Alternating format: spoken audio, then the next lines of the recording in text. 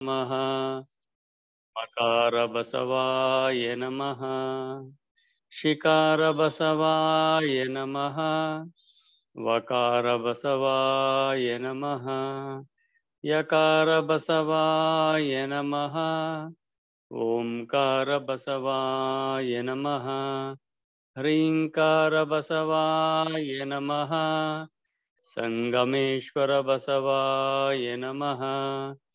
ಪ್ರತ್ಯಕ್ಷ ಕಪಿಲ ಸಿದ್ಧ ಮಲ್ಲಿಕಾರ್ಜುನ ಬಸವಾಯ ನಮೋ ನಮಃ. ಪ್ರತ್ಯಕ್ಷ ಕಪಿಲ ಸಿದ್ಧ ಮಲ್ಲಿಕಾರ್ಜುನ ಬಸವಾಯ ನಮೋ ನಮಃ. ಬಸವಾಯ ನಮೋ ನಮಃ. ಎಲ್ಲರಿಗೂ ಭಕ್ತಿಪೂರ್ವಕ ಶರಣು ಶರಣಾರ್ಥಿಗಳು. ಇಲ್ಲಿಯ ತನಕ ಅತ್ಯಂತ ಸದ್ಭಾವದಿಂದ ಪ್ರಾರ್ಥನೆಗೈದಿರ್ತಕ್ಕಂಥ ಶರಣರಿಗೆ ಧನ್ಯವಾದಗಳು ಮತ್ತು ಶರಣು ಶರಣಾರ್ಥಿಗಳನ್ನು ಸಮರ್ಪಿಸಿ ಈ ಸ್ವಾನುಭಾವ ನೆಲೆಯಲ್ಲಿ ಸಮಾವೇಶಗೊಂಡಿರತಕ್ಕಂಥ ಈ ಅಂತರ್ಜಾಲ ಅನುಭವ ಮಂಟಪದಲ್ಲಿ ಅನುಭವವನ್ನು ಕರುಣಿಸಲಿರುವ ಮತ್ತು ಅನುಭವವನ್ನು ಪಡೆದುಕೊಳ್ಳಲಿರುವ ಎಲ್ಲರಿಗೂ ಭಕ್ತಿಯಿಂದ ಶರಣು ಶರಣಾರ್ಥಿಗಳನ್ನ ಸಮರ್ಪಿಸಿ, ಬಂಧುಗಳೇ, ಮರುಳಶಂಕರ ದೇವರು ಒಬ್ಬ ಅಜ್ಞಾತ ಶರಣರು, ಒಬ್ಬ ದಿವ್ಯ ಆನಂದದ ಅನುಭೂತಿಯನ್ನು ಪಡೆದುಕೊಂಡಿರ್ತಕ್ಕಂಥ ಉನ್ಮನಿ ಪ್ರಭೆಯಲ್ಲಿ ತನ್ನದೇ ಆಗಿರ್ತಕ್ಕಂಥ ಬೆಳಕಿನಲ್ಲಿ ನಿಂತಿರ್ತಕ್ಕಂಥ ಒಬ್ಬ ಅಜ್ಞಾತ ಶರಣರನ್ನ ತಂದು ನಮ್ಮ ಮುಂದೆ ನಿಲ್ಲಿಸುವಂತ, ಅವರ ದಿವ್ಯ ದರ್ಶನ ಮಾಡತಕ್ಕಂಥ ಒಂದು ಕೈಂಕರ್ಯವನ್ನ ಅದನ್ನ ಮೂರ್ತ ರೂಪಕ್ಕೆ ಇಳಿಸಿರ್ತಕ್ಕಂಥ ನುಡಿಗಳನ್ನ ಅವರದೇ ಆಗಿರ್ತಕ್ಕಂಥ ಅನುಭವದ ನೆಲೆಯಲ್ಲಿ ನಮಗೆ ಎಡೆ ಮಾಡಲಿರುವ ಡಾಕ್ಟರ್ ದಯಾನಂದ್ ನೂಲಿ ಸರ್ ಅವರಿಗೆ ತಮ್ಮೆಲ್ಲರ ಪರವಾಗಿ ಭಕ್ತಿಯ ಶರಣು ಶರಣಾರ್ಥಿಗಳನ್ನ ಕೋರಿ, ಈಗ ನಾವು ಅವರುಗಳಿಂದ ಆ ಮರುಳಶಂಕರ ದೇವರ ದಿವ್ಯ ದರ್ಶನದ ವ್ಯಕ್ತಿತ್ವನ ಅನಾವರಣಗೊಳಿಸಿಕೊಂಡು ನಮ್ಮಲ್ಲಿ ಮೂರ್ತಗೊಳಿಸಿಕೊಳ್ಳೋಣ. ಎಲ್ಲರಿಗೂ ಭಕ್ತಿಯ ಶರಣು ಶರಣಾರ್ಥಿ.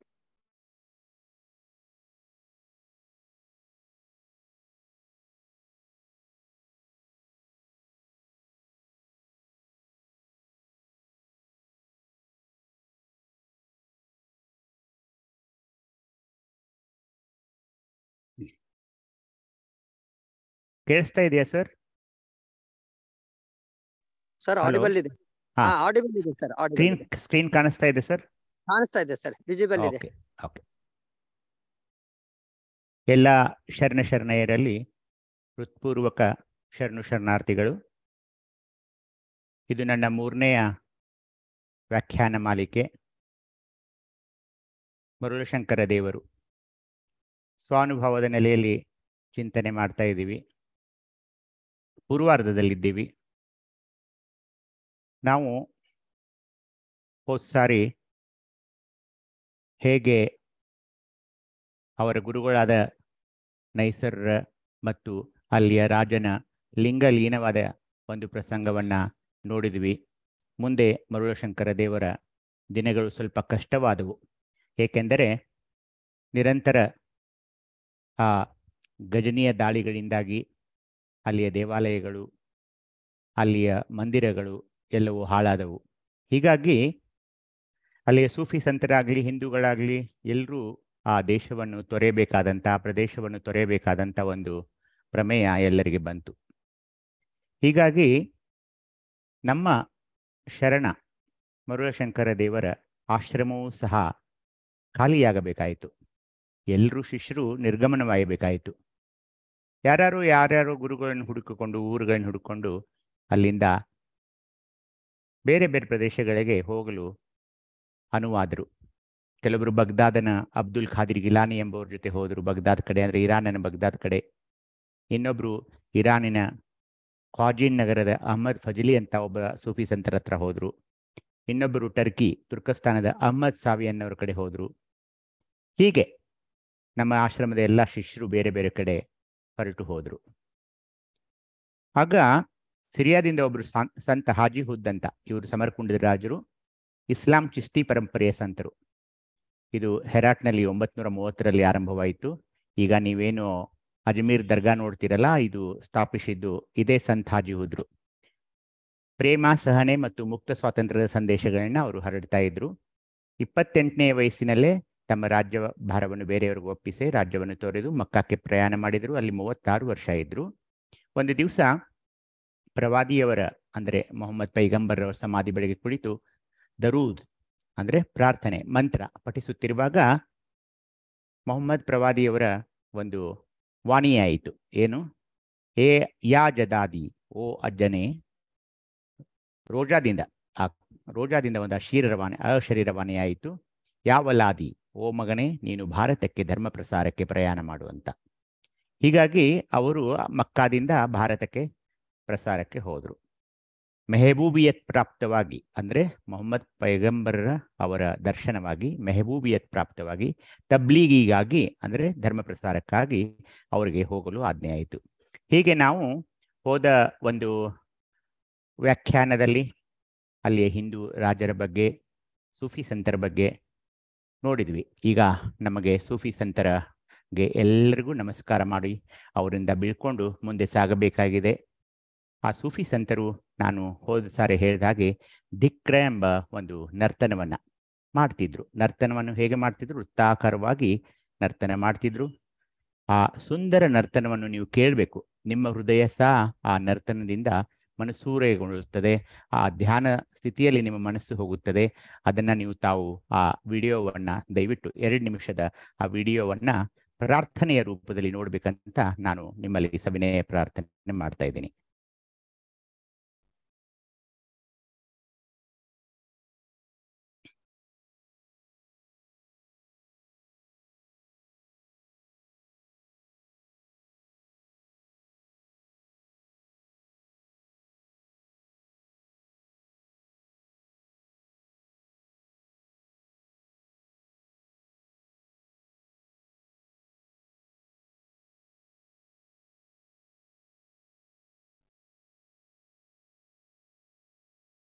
ಸರ್ ಇದು ಸೌಂಡ್ ಆಡಿಬಲ್ ಇಲ್ವಲ್ಲ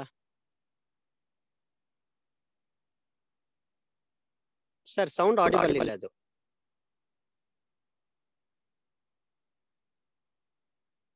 ಸರ್. ಸರ್ ಏನಂದ್ರಿ? ಈ ನೃತ್ಯದ ಸೌಂಡ್ ಆಡಿಬಲ್ ಇಲ್ಲ ಸರ್. ಹೌದು ಸರ್. ಓಕೆ. ಡಾನ್ಸ್ದು ಸೌಂಡ್ ಆಡಿಬಲ್ ಇಲ್ಲ. 1 ನಿಮಿಷ. ಹೀಗೆ ನೋಡಿ ಸರ್. ಇಲ್ಲ ಸರ್. ಇದೆಯಾ ಸರ್? ಅಲ್ಲ, ವಿಜಿಬಲ್ ಇದೆ, ಆಡಿಬಲ್ ಇಲ್ಲ.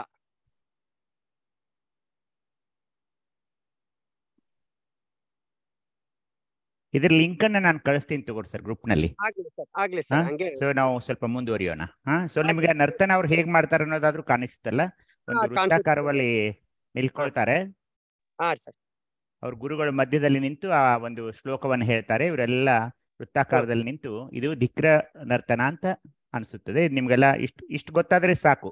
ಈ ರೀತಿಯಲ್ಲಿ ಸೂಫಿ ಸಂತರು ಧಿಕ್ರ ನರ್ತನ ಇದನ್ನ ನೀವು, ನಾನು ಲಿಂಕ್ ಕಳಿಸ್ತೀನಿ, ನೀವು ಸಹ ಒಂದು ಧ್ಯಾನದ ಸ್ಥಿತಿಗೆ ಇದನ್ನ ಕೇಳುವಾಗ ಹೋಗ್ತೀರಿ. ಈಗ ನಾವು ಮುಂದುವರಿಯೋಣ. ಸರಿ. ಹೀಗೆ ಈಗ ಏನ್ ಮಾಡ್ಬೇಕು ಅನ್ನೋದು, ಇವ್ರ ಆಶ್ರಮವೆಲ್ಲ ಹಾಳಾಗಿ ಹೋಯ್ತು, ಅಲ್ಲಿ ಹಿಂದೂ ಮಂದಿರಗಳು ಹಾಳಾಗಿ ಹೋದು, ಇವ್ರ ಗುರುವಂತೂ ಲಿಂಗದಲ್ಲಿ ಲೀನವಾದ ನಂತರ ನಮ್ಮ ಮರುಳಶಂಕರ ದೇವರಿಗೆ ಏನ್ ಮಾಡ್ಬೇಕು ಮುಂದೆ ಅಂತ ಗೊತ್ತಾಗದ ಒಂದು ಸ್ಥಿತಿ.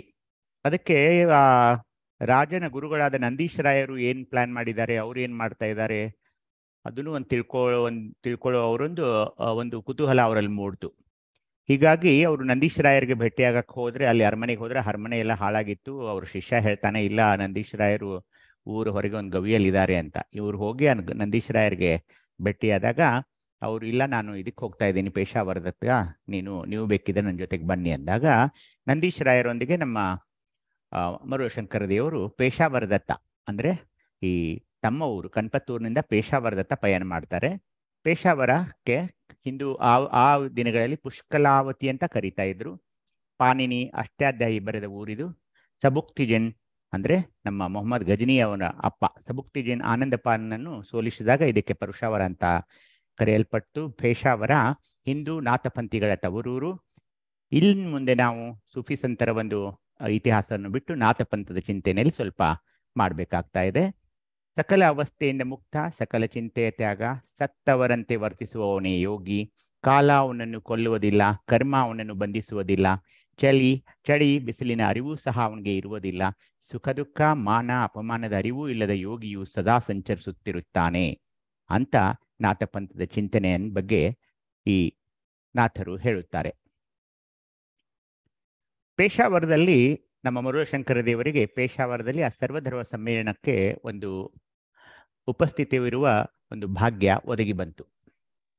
ಅಲ್ಲಿ ಅನೇಕ ನಾಥಪಂಥರು ಬಂದಿರ್ತಾರೆ. ನವನಾಥ ಅಂತ ಒಬ್ರು ಬಂದಿರ್ತಾರೆ. ಅವರು ಗೋರಖಬಾಣಿಯ ಬಗ್ಗೆ ಹೇಳ್ತಾರೆ. ನಾಥಯೋಗಿ ಅಂದ್ರೆ ಯಾರು, ಜನನದಿಂದ ಆತ ಹಿಂದೂ, ಬೆಳೆದಂತೆ ಯೋಗಿ ಮತ್ತು ಜ್ಞಾನಮತ್ತೆಯಲ್ಲಿ ಮುಸಲ್ಮಾನ. ಅವರು ಸಹ ತಮ್ಮದೇ ಆದ ಸೂತ್ರಗಳನ್ನಿದ್ದಾವೆ. ಸಬ್ದಿ ಸೂತ್ರ 14ರಲ್ಲಿ ಇದು ಬರುತ್ತೆ. ಹಿಂದೂ ಯೋಗಿ ದೇಗುಲದಲ್ಲಿ ಧ್ಯಾನ ಮಾಡ್ತಿದ್ರೆ ಮುಸ್ಲಿಂ ಮಸೀದಿಯಲ್ಲಿ, ಆದರೆ ನಾಥಯೋಗಿ ಸರ್ವೋಚ್ಚ ಗುರಿಯಲ್ಲಿ ಧ್ಯಾನಿಸುತ್ತಾನೆ. ಅಲ್ಲಿ ಮಂದಿರವೂ ಇಲ್ಲ, ಮಸೀದಿಯೂ ಇಲ್ಲ. ಹಿಂದೂ ಆತನನ್ನು ರಾಮ ಎಂದು ಕರೆದರೆ ಮುಸ್ಲಿಂ ಅವನನ್ನು ಖುದಾ ಅನ್ನುತ್ತಾನೆ. ಆದರೆ ನಾಥಯೋಗಿ ಆತನನ್ನು ಅಗೋಚರ ಎನ್ನುತ್ತಾನೆ. ಅಲ್ಲಿ ರಾಮನೂ ಇಲ್ಲ, ರಹೀಮನೂ ಇಲ್ಲ. ಸಬ್ದಿ ಸೂತ್ರ 9ರಲ್ಲಿ ಪ್ರವಾದಿ ಮೊಹಮ್ಮದರ ಪವಿತ್ರವಾಣಿ, ಭಗವಂತನ ಪ್ರೇಮದ ಸತ್ಯ ಮಾರ್ಗದ ವರ್ಣನೆ ಕೂಡ ಇದೆ. ಸಬ್ದಿ ಸೂತ್ರ 11ರಲ್ಲಿ ಕಲ್ಮಾ, ಪ್ರವಾದಿ ಮೊಹಮ್ಮದರ ಶಾಶ್ವತ ಅಜರಾಮರ ಅಮೃತವಾಣಿ ಬಗ್ಗೆ ಪ್ರಸ್ತಾಪವಿದೆ. ಇದೇ ಸಮ್ಮೇಳನದಲ್ಲಿ ಸೂಫಿ ಸಂತ ಸೈಯದ್ ಅಬುಲ್ ಹಸನ್ ಬಿಲ್ ಅಲ್ ಹಜವೇರಿ ಅನ್ನೋರು ಮೊಹಮ್ಮದರ ಬಗ್ಗೆ ಹೇಳ್ತಾರೆ. ಅಲ್ಲಾ ಬಿಸ್ಮಿಲ್ಲಾ, ರಾಮನೇ ರಹಿಮ, ಓಂ ಎಂದರೆ ಮೊಹಮ್ಮದ, ದೇಹವೇ ಸಿರವೇ ಮಸೀದೆ ಮಂದಿರ, ತಲೆಬುರುಡಿಯೇ ಮದಾರ ಅಂದರೆ ಜಾತಿ ವರ್ಗ, ಕಿವಿಗಳು ಪುರಾಣ, ನೇತ್ರ ಜ್ಯೋತಿಗಳು ಪ್ರವಾದಿ, ಮೂಗು ಸಮಾಧಿ, ಬಾಯಿ ಮಕ್ಕಾ ಪುಣ್ಯಕ್ಷೇತ್ರ, ಹಸ್ತಗಳು ಪವಿತ್ರಕರ, ಉದರ ಮತ್ತು ಜಠರ ಅಗ್ನಿ, ಕಾಲು ಹಾಗೂ ಪಾದಗಳು ಶಾಂತಿದೂತರು, ಇಡೀ ದೇಹ ನಿರ್ಮಲ ಅಂತ ಹೇಳ್ತಾರೆ. ಆ ಮಹಾದಾನಿ ದೇವರು ಖುದಾ, ಅರ್ಥವಾಗುವ ಗುಣ ಅಕಲ್ ಅಂತ ಕರೀತಾರೆ. ಅಕಲ್ ಎಂಬುದು ಗುರು, ಮನಸ್ಸೇ ಶಿಷ್ಯ, ಕಾಯವೇ ಹುತಾತ್ಮ, ಕೋಪ ಸಲ್ಲದು, ಅಪ್ರಾಮಾಣಿಕತೆ ಬೇಯಿಮಾನ್ ಅಥವಾ ಅದೊಂದು ಪಾಪ, ಲೋಭವೂ ಸಹ ಸಲ್ಲದು. ಕಲಮಾ ಪಠಿಸು, ನಮಾಜ ಮಾಡು, ಹೃದಯವನ್ನು ಮಕ್ಕಾಗಿ ಪರಿವರ್ತಿಸು. ಇಲ್ಲಿ ಯಾರೂ ಬಿಳಿಯರಿಲ್ಲ, ಯಾರೂ ಕರಿಯರಿಲ್ಲ. ದೇವರು ಮೌಲಾ ಅಥವಾ ಮಾಲೀಕ ಸರ್ವಾಂತರ್ಯಾಮಿ ಆಗಿದ್ದಾನೆ. ನೀನು ಪ್ರಾರ್ಥಿಸಿದ ರೂಪ ಆತ ಪಡೆಯುತ್ತಾನೆ. ನಿಜ ರೂಪವನ್ನು ನೋಡಲು ಅಜ್ಞಾನದ ಪರದೆಯನ್ನು ಸರಿಸು, ಪ್ರಾರ್ಥಿಸು. ಇಲ್ಲಿ ಬಂದವರೆಲ್ಲ ಫಕೀರರೇ ಅಂತ ಮೊಹಮ್ಮದ್ ಬೋಧ್ಯವನ್ನ ಅಬುಲ್ ಹಸನ್ ಬಿಲ್ ಅಲ್ ಹಜ್ವೇರಿ ಅವರು ಮಾಡಿದ್ರು. ಅವರ ಚಿತ್ರವನ್ನು ತಾವು ಕೆಳಗೆ ನೋಡಬಹುದು. ಪೇಶಾವರದ ಸರ್ವಧರ್ಮ ಸಮ್ಮೇಳನದಲ್ಲಿ ಬಂದವರು ಬಾಬಾ ರತನ್ ಹಾಜಿ. ಈ ರತನ್ನಾಥ್ ಅವರು ಗೋರಕ್ಷನಾಥರ ಶಿಷ್ಯರಲ್ಲಿ ಒಬ್ರು, 64 ಶಿಷ್ಯರಲ್ಲಿ ಒಬ್ರು. ಅವರ ಚಿತ್ರವನ್ನು ಸಹ ನೀವು ನೋಡ್ತಿರ್ಬಹುದು. ರತನ್ನಾಥರ ಕಾಫಿರ್ ಬೋಧದಲ್ಲಿ ಹೇಳ್ತಾರೆ, ಜಿಸ್ ಪಾನಿ ಸೆ ಕುಲ್ ಅಲಂ ಉತಪನಾ ते हिंदू बोलिए कि मुसलमाना, हिंदू मुस्लिम खुदा के बंदे, हम जोगी न रखे किसी ही के छंದೆ. ಹಿಂದೂ ಮುಸ್ಲಿಮರು ಬೇರೆ ಬೇರೆ ಅಲ್ಲ, ಅವರೆಲ್ಲ ಯಾವ ಬಿಂದುವಿನಲ್ಲಿ ನಿರ್ಮಾಣಗೊಂಡರೋ ಅವರು ಹಿಂದೂನೂ ಅಲ್ಲ, ಮುಸ್ಲಿಮ್ನೂ ಅಲ್ಲ, ಇಬ್ಬರೂ ದೇವರ ಸೇವಕರು. ನಾವು ನಾಥಜೋಗಿಗಳು ಈ ಭೇದವನ್ನು ಒಪ್ಪುವುದಿಲ್ಲ ಅಂತ ಅವರು ಸ್ಪಷ್ಟವಾಗಿ ತಮ್ಮ ಗ್ರಂಥದಲ್ಲಿ ಬರೆದಿದ್ದಾರೆ. ಗೋರಕ್ಷಕನಾಥರ ಬಗ್ಗೆ ಹೇಳಬೇಕಂದ್ರೆ ಅವರದಂತ ಸ್ಫಟಿಕದಂತ ನಿರ್ಮಲ ಚರಿತ್ರೆ, ಕುಶಾಗ್ರ ಬುದ್ಧಿಶಕ್ತಿ ಮತ್ತು ಅಪಾರ ತೇಜಸ್ಸಿನ ವ್ಯಕ್ತಿತ್ವವುಳ್ಳವರು. ಗೋರಖಪುರದಲ್ಲಿ ಈಗಿರುವಂತಹ ಗೋರಕ್ಷಕನಾಥರ ಪರಂಪರೆ, ಅಲ್ಲಿಯ ಮುಖ್ಯಮಂತ್ರಿಯಾದವರು ಯೋಗಿ ಆದಿತ್ಯನಾಥರು ಅದೇ ಪರಂಪರೆಗೆ ಸೇರಿದವರು. ಗೋರಕ್ಷಕನಾಥರ ವಿರಾಟ ಆತ್ಮವು ಅಲ್ಲಮ ಪ್ರಭುವಿನ ನರನಾಡಿಗಳೆಲ್ಲ ಹರಿಯುತ್ತಿದೆ ಅಂತ ಆ ಗ್ರಂಥದಲ್ಲಿ ಸಹ ಬರೆದಿದ್ದಾರೆ. ನಾಥ ಸಂಪ್ರದಾಯದ ಸಂಸ್ಥಾಪಕ ಮತ್ಸ್ಯೇಂದ್ರನಾಥ. ಆತ ಕೌಲಮತದ ಪ್ರತಿಪಾದಕ. ಕುಲ ಅಂದರೆ ಶಕ್ತಿ ಮತ್ತು ಅಕುಲ ಎಂದರೆ ಶಿವ. ಶಿವ ಮತ್ತು ಶಕ್ತಿಯ ಸಮೀಕರಣದ ಮಾರ್ಗವೇ ಈ ನಾಥ ಸಂಪ್ರದಾಯವನ್ನು, ಅದನ್ನ ಅವರು ಅನುಸರಿಸುತ್ತಾರೆ. ಅವರ ಇನ್ನೊಂದು ಪ್ರಮುಖ ಗ್ರಂಥ ಹಠಯೋಗಿ ಪ್ರದೀಪಿಕೆಯಲ್ಲಿ ನಾಮಾವಳಿಯೇ ಒಂದಿದೆ. ಅದರಲ್ಲಿ ನಮ್ಮ ಅಲ್ಲಮ ಪ್ರಭುವಿನವರ ಹೆಸರಿದೆ. ಅಲ್ಲಮಾಹ ಪ್ರಭುದೇವಶ್ಚ ಘೋಡಾಚೋಲಿ ಕಿಂಕಣಿಹಿ ಅಂತ ಅಲ್ಲಿ ಅಲ್ಲಮ ಪ್ರಭುದೇವರ ಹೆಸರನ್ನು ಅವರು ಪ್ರಸ್ತಾಪಿಸಿದ್ದಾರೆ. ಪೇಶಾವರದ ಗೋರಖ ಖತ್ರಿಯಲ್ಲಿ ಹಾಜೀನ್ ರತನ್ರಿಂದ ನಮ್ಮ ಮರುಳಶಂಕರ ದೇವರು ಭೇಟಿಯಾದಾಗ ನಮ್ಮ ಮರುಳಶಂಕರ ದೇವರು ಆ ಹಾಜಿ ರತನ್ರಿಗೆ ಅಥವಾ ರತನ್ನಾಥರಿಗೆ ಕೇಳ್ತಾರೆ, ಅಲ್ಲ ಪೂಜ್ಯರೇ, ಅಲ್ಲಮ ಪ್ರಭು ಮತ್ತು ಗೋರಕ್ಷಕನಾಥರು ಭೇಟಿಯಾಗಿದ್ರಂತೆ, ಅವ್ರು ಏನೇನೋ ಸಂಭಾಷಣೆ ಮಾಡಿದ್ರಂತೆ, ಅದ್ರ ಬಗ್ಗೆ ಸ್ವಲ್ಪ ನೀವು ಹೇಳ್ತೀರಾ ಅಂದಾಗ, ಓಕೆ, ಆ ಸಂವಾದದ ಬಗ್ಗೆ ನಾನು ಹೇಳ್ತೀನಿ. ಅದೊಂದು ತುಂಬಾ ಅಪರೂಪವಾದ ಒಂದು ಭೇಟಿ, ಅದ್ರ ಬಗ್ಗೆ ಹೇಳೋದೇ ಒಂದು ಅತ್ಯಂತ ಮಹತ್ವದ ವಿಷಯ, ಅದು ತಾವು ಲಕ್ಷ್ಯ ಕೊಟ್ಟು ಕೇಳಬೇಕು ಅಂತ ಅವ್ರು ಹೇಳ್ತಾರೆ. ಈಗ ನಾವು ಇವತ್ತಿನಿಂದ ಇಲ್ಲಿಂದ ಒಂದು ಅಮೋಘವಾದ ಶಿವಾನುಭವದಲ್ಲಿ ಕಾಲಿಡ್ತಾ ಇದ್ದೀವಿ. ಏಕೆಂದರೆ ನಮ್ಮ ಇತಿಹಾಸದ ಪುಟಗಳಿಂದ ಈಗ ನಾವು ಶರಣರ ಪುಟಗಳಿಗೆ ಹೋಗ್ತಾ ಇದ್ದೀವಿ. ಅದರಲ್ಲಿ ಮೊದಲ ಬಂದಿರುವಂಥ ಒಂದು ಪ್ರಮುಖ ಭೇಟಿ, ಯಾಕಂದರೆ ಇದು ಶರಣರ ಭೇಟಿ. ಅಪ್ರತಿಮ ಇಬ್ಬರು ಯೋಗಿಗಳ ಭೇಟಿ ಇದು. ಅಲ್ಲಮ ಪ್ರಭು ಮತ್ತು ಗೋರಕ್ಷಕನಾಥರು ಇಬ್ಬರೂ ಅಪ್ರತಿಮ ಸಾಧಕರು, ಇಬ್ಬರೂ ನಾಥ ಸಂಪ್ರದಾಯಕ್ಕೆ ಸೇರಿದವರು. ಸಾಧನೆಯಲ್ಲಿ ಉತ್ತುಂಗ ಶಿಖರವನ್ನು ತಲುಪಿದವರು. ಪೇಶಾವರದಲ್ಲಿ ತಾವು ಈ ಗೋರಖನಾಥನ ಟೆಂಪಲ್ 2 ಗುಡಿಗಳನ್ನು ನೋಡ್ಬೋದು, ಆದರೆ ಅವು ಸ್ವಲ್ಪ ಹಾಳಾದ ಸ್ಥಿತಿಯಲ್ಲಿವೆ. ಈಗ ನಾವು ಆ ಬೆಟ್ಟಿಗೆ ಹೋಗೋಣ. ಇದನ್ನು ನಮ್ಮ ಮರುಳಶಂಕರ ದೇವರಿಗೆ ಪೇಶಾವರದಲ್ಲಿ ಭೇಟಿಯಾದಂಥ ಹಾಜಿ ರತನ್ ಅಥವಾ ರತನ್ನಾಥ್ ಎಂಬ ನಾಥ ಸಂಪ್ರದಾಯಕ್ಕೆ ಸೇರಿದ ಯೋಗಿಯೊಬ್ಬರು ಹೇಳುತ್ತಾರೆ. ಈಗ ಆ ಭೆಟ್ಟಿಗೆ ನಾವು ಪಾದಾರ್ಪಣೆ ಮಾಡೋಣ. ಇಬ್ಬರ ದರ್ಶನವನ್ನು ನಾವೀಗ ಮಾಡಬೇಕು. ರತನ್ನಾಥರು ಹೇಳ್ತಾರೆ ಮರುಳಶಂಕರ ದೇವರಿಗೆ, ಇವರಿಬ್ಬರ ಅಪರೂಪದ ಶರಣರು, ಜಗತ್ತು ಕಂಡ ಅಪರೂಪದ ಶರಣರು ಇಬ್ಬರು ಶ್ರೀಶೈಲದ ಗಿರಿಗಳಲ್ಲಿ ಒಮ್ಮೆ ಭೇಟಿಯಾಗ್ತಾರೆ. ಮುಂದೇನಾಗುತ್ತದೆ ಅನ್ನೋದು ನೋಡೋಣ.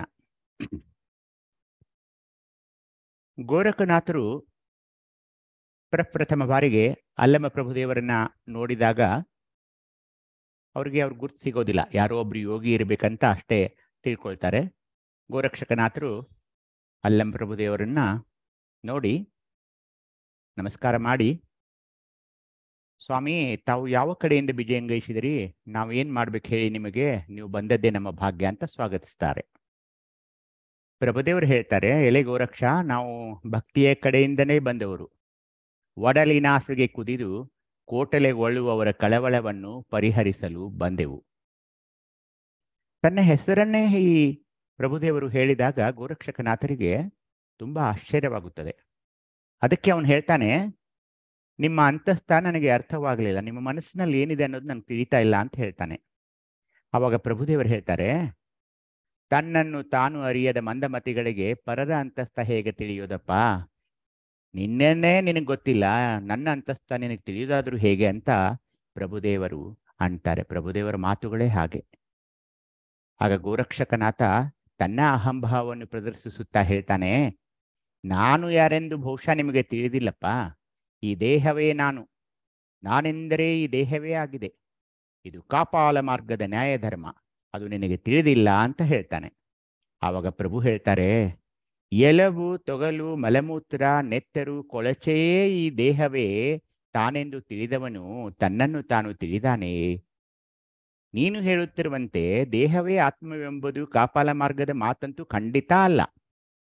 ಹಾಗೆ ಅದರ ಬಗ್ಗೆ ತಪ್ಪು ತಿಳಿದುಕೊಂಡು ಕಾಪಾಲಿಕ ಪಂಥಕ್ಕೆ ಏಕೆ ಹೆಸರು ಕೆಟ್ಟ ಹೆಸರನ್ನು ನೀನು ತರ್ತಾ ಇರುವಿ, ಏಕೆಂದ್ರೆ ಕಾಪಾಲ ಮಾರ್ಗದು ಅದನ್ನು ಹೇಳೋದೇ ಇಲ್ಲ ಅಂತ ಪ್ರಭುಗಳು ಹೇಳ್ತಾರೆ. ಆಗ ಗೋರಕ್ಷಕನಾಥ ಅಂತಾನೆ, ದೇಹ ದಂಡನೆ ಮಾಡಲಾರದವರಿಗೆ ಈ ದೇಹ ಕೊಳಚೆಯಾದೀತು, ಮಾಡಬಲ್ಲವನಿಗೆ ದೇಹ ಒಂದು ರತ್ನವಾಗಿರುವುದು. ಮಾಯೆಯನ್ನು ಧಿಕ್ಕರಿಸುವುದು ಸಹ ಈ ದೇಹವೇ ಅಲ್ಲವೇ, ತಾವನ್ನು ದೂರ ಮಾಡುವುದು ಸಹ ಈ ದೇಹವೇ, ನಾವು ದೇಹ ಸಿದ್ಧರು. ಆಗ ಪ್ರಭುದೇವರು ಹೇಳ್ತಾರೆ, ಮಾಯೆಯನ್ನು ಅಪಮೌಲ್ಯ ಮಾಡಿ ಸಾವನ್ನು ಗೆದ್ದೆನೆಂದು ಹೇಳಬೇಡ, ಈ ದೇಹವೇ ಒಂದು ಸಾವಿನ ಮನೆ, ಇಂಥ ದೇಹವನ್ನೇ ನೀನು ನಂಬುವುದಾದರೆ ನಿನಗೆ ಸಾವು ತಪ್ಪೀತು ಹೇಗೆ? ಆಗ ಗೋರಕ್ಷಕನಾಥ ಇನ್ನು ಈ ಮನುಷ್ಯನ ಜೊತೆ ಚರ್ಚೆಯಲ್ಲಿ ಪಾಲ್ಗೊಳ್ಳೋದನ್ನು ಬಿಟ್ಟು ತನ್ನ ಒಂದು ಸಾಧನೆಯನ್ನ ಈ ಮನುಷ್ಯನಿಗೆ ತೋರಿಸಬೇಕಂತ ತಿಳಿದು ಪ್ರಭುದೇವರ ಕೈಗೆ ಒಂದು ಖಡ್ಗವನ್ನು ಕೊಟ್ಟು, ನಿನ್ನ ಬಲವನ್ನೆಲ್ಲ ಪ್ರಯೋಗಿಸಿ ಈ ಖಡ್ಗದಿಂದ ನನ್ನ ದೇಹವನ್ನು ಕಡಿ, ಒಂದು ಕೂದಲಾದರೂ ಕತ್ತರಿಸಿದರೆ ನಾನು ಸಿದ್ಧನೇ ಅಲ್ಲ ಅಂತ ಒಂದು ಚಾಲೆಂಜ್ ಪ್ರಭುದೇವರಿಗೆ ಗೋರಕ್ಷಕನಾಥರು ಮಾಡ್ತಾರೆ. ಆಗ ಪ್ರಭುದೇವರು ನಗುತ್ತಾ, ನಿನ್ನನ್ನು ಕೊಲ್ಲುವ ಪರೀಕ್ಷೆ ಈಗ ಬೇಡಪ್ಪ, ಇಂಥ ಭೀಕರ ಕೃತ್ಯಗಳನ್ನು ಗುಹೇಶ್ವರ ಸ್ವೀಕರಿಸುವುದಿಲ್ಲ. ಅಕಸ್ಮಾತ್ ನಿನ್ನ ದೇಹ ಕತ್ತರಿಸಿ ಹೋದರೆ ಈ ದೇಹವೇ ನೀನಾದ್ದರಿಂದ ನಿನ್ನ ಸಾವು ಆಗಿ ಆಮೇಲೆ ನಿನ್ನ ಗತಿ ಏನು? ಇದನ್ನೆಲ್ಲ ಮಾತಾಡೋಕೆ ನೀನೇ ಇರೋದಿಲ್ವಲ್ಲ ಅಂತ ಪ್ರಭುದೇವರು ಹೇಳ್ತಾರೆ. ಆಗ ಗೋರಕ್ಷಕನಾಥರು ಒಬ್ಬ ದೊಡ್ಡ ಸಾಧಕರು, ಅವರಂತಾರೆ, ತಟ್ಟಿ ನೋಡಿದರೆ ಒಡೆಯುವ ಮಡಿಕೆಯಲ್ಲಿ ಅಡಿಗೆ ಮಾಡಲಾದೀತೆ, ನೀವು ಹೆದರಬೇಡಪ್ಪ, ಈ ಖಡ್ಗದಿಂದ ನನ್ನನ್ನು ಹೊಡೆಯಿರಿ ಅಂತ ಹೇಳ್ತಾರೆ. ಒಂದು ಸುಂದರವಾದ ವಚನವನ್ನ ಹೇಳ್ತಾರೆ. ಯಾರು? ಗೋರಕ್ಷಕನಾಥರು. ಗೋರಕ್ಷಕನಾಥರ ವಚನಗಳು ಸಹ ಬೆಡಗಿನ ವಚನಗಳು.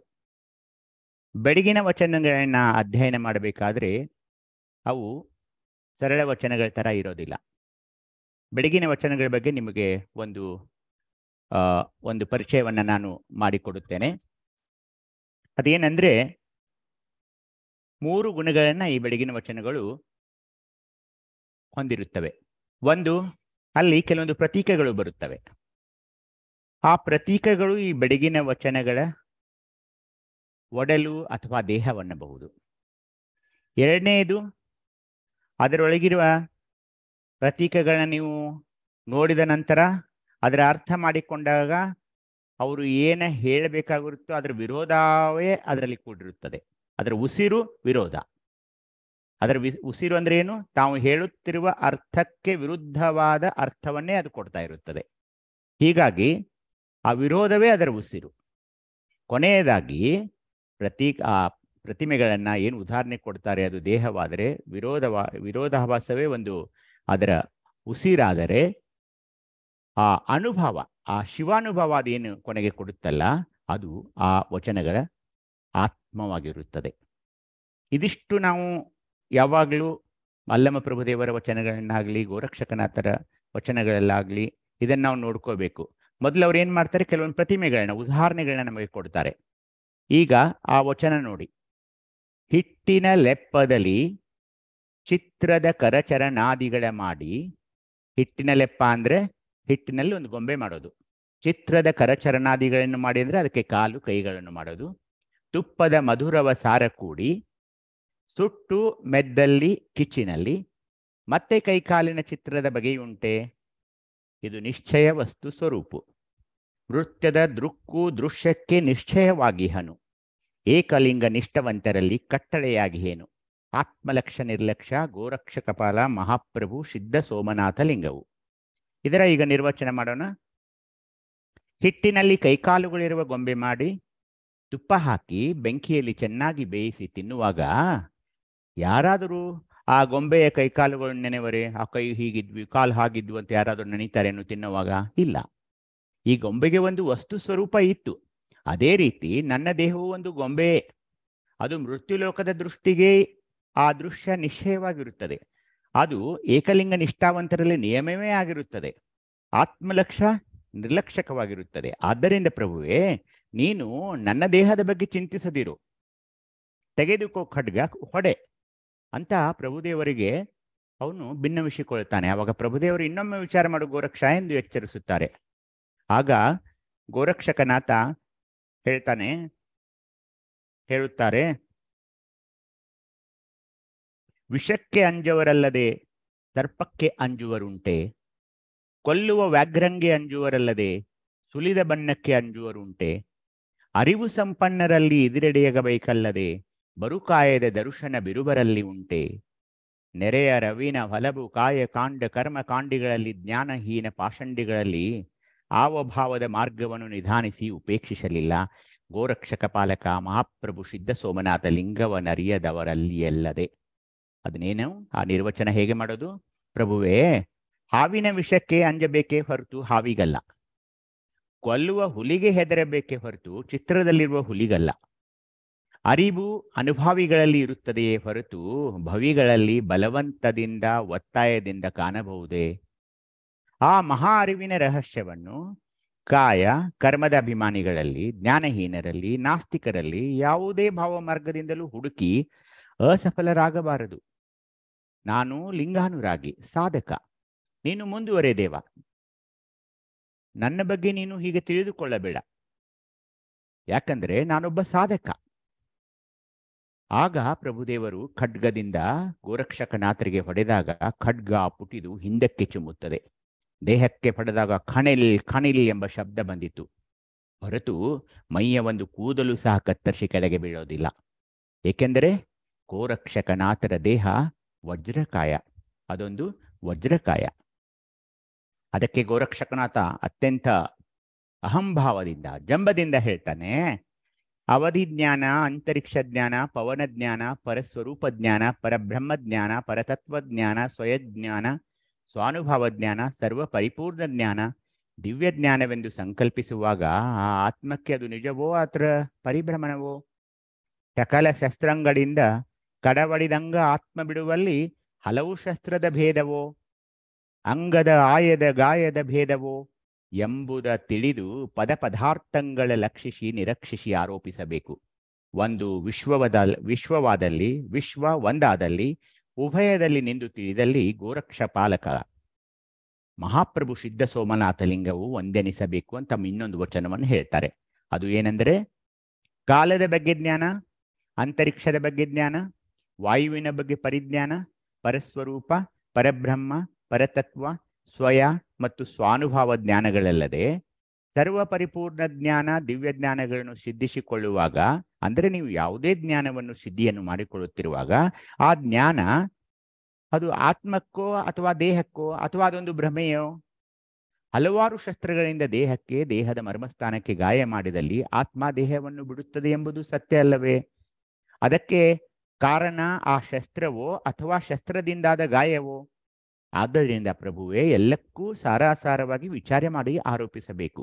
ನಾನು ವಿಶ್ವ, ವಿಶ್ವ ನಾನು ಎಂಬ ಉಭಯದಲ್ಲಿ ನಮ್ಮ ಸೋಮನಾಥಲಿಂಗದಲ್ಲಿ ಎಲ್ಲವೂ ಒಂದೇ ನೋಡು ಎಂದು ಗೋರಕ್ಷಕನಾಥರು ನುಡಿದಾಗ ಪ್ರಭುದೇವರು ಸಿಟ್ಟಿಗೆ ಹೇಳ್ತಾರೆ.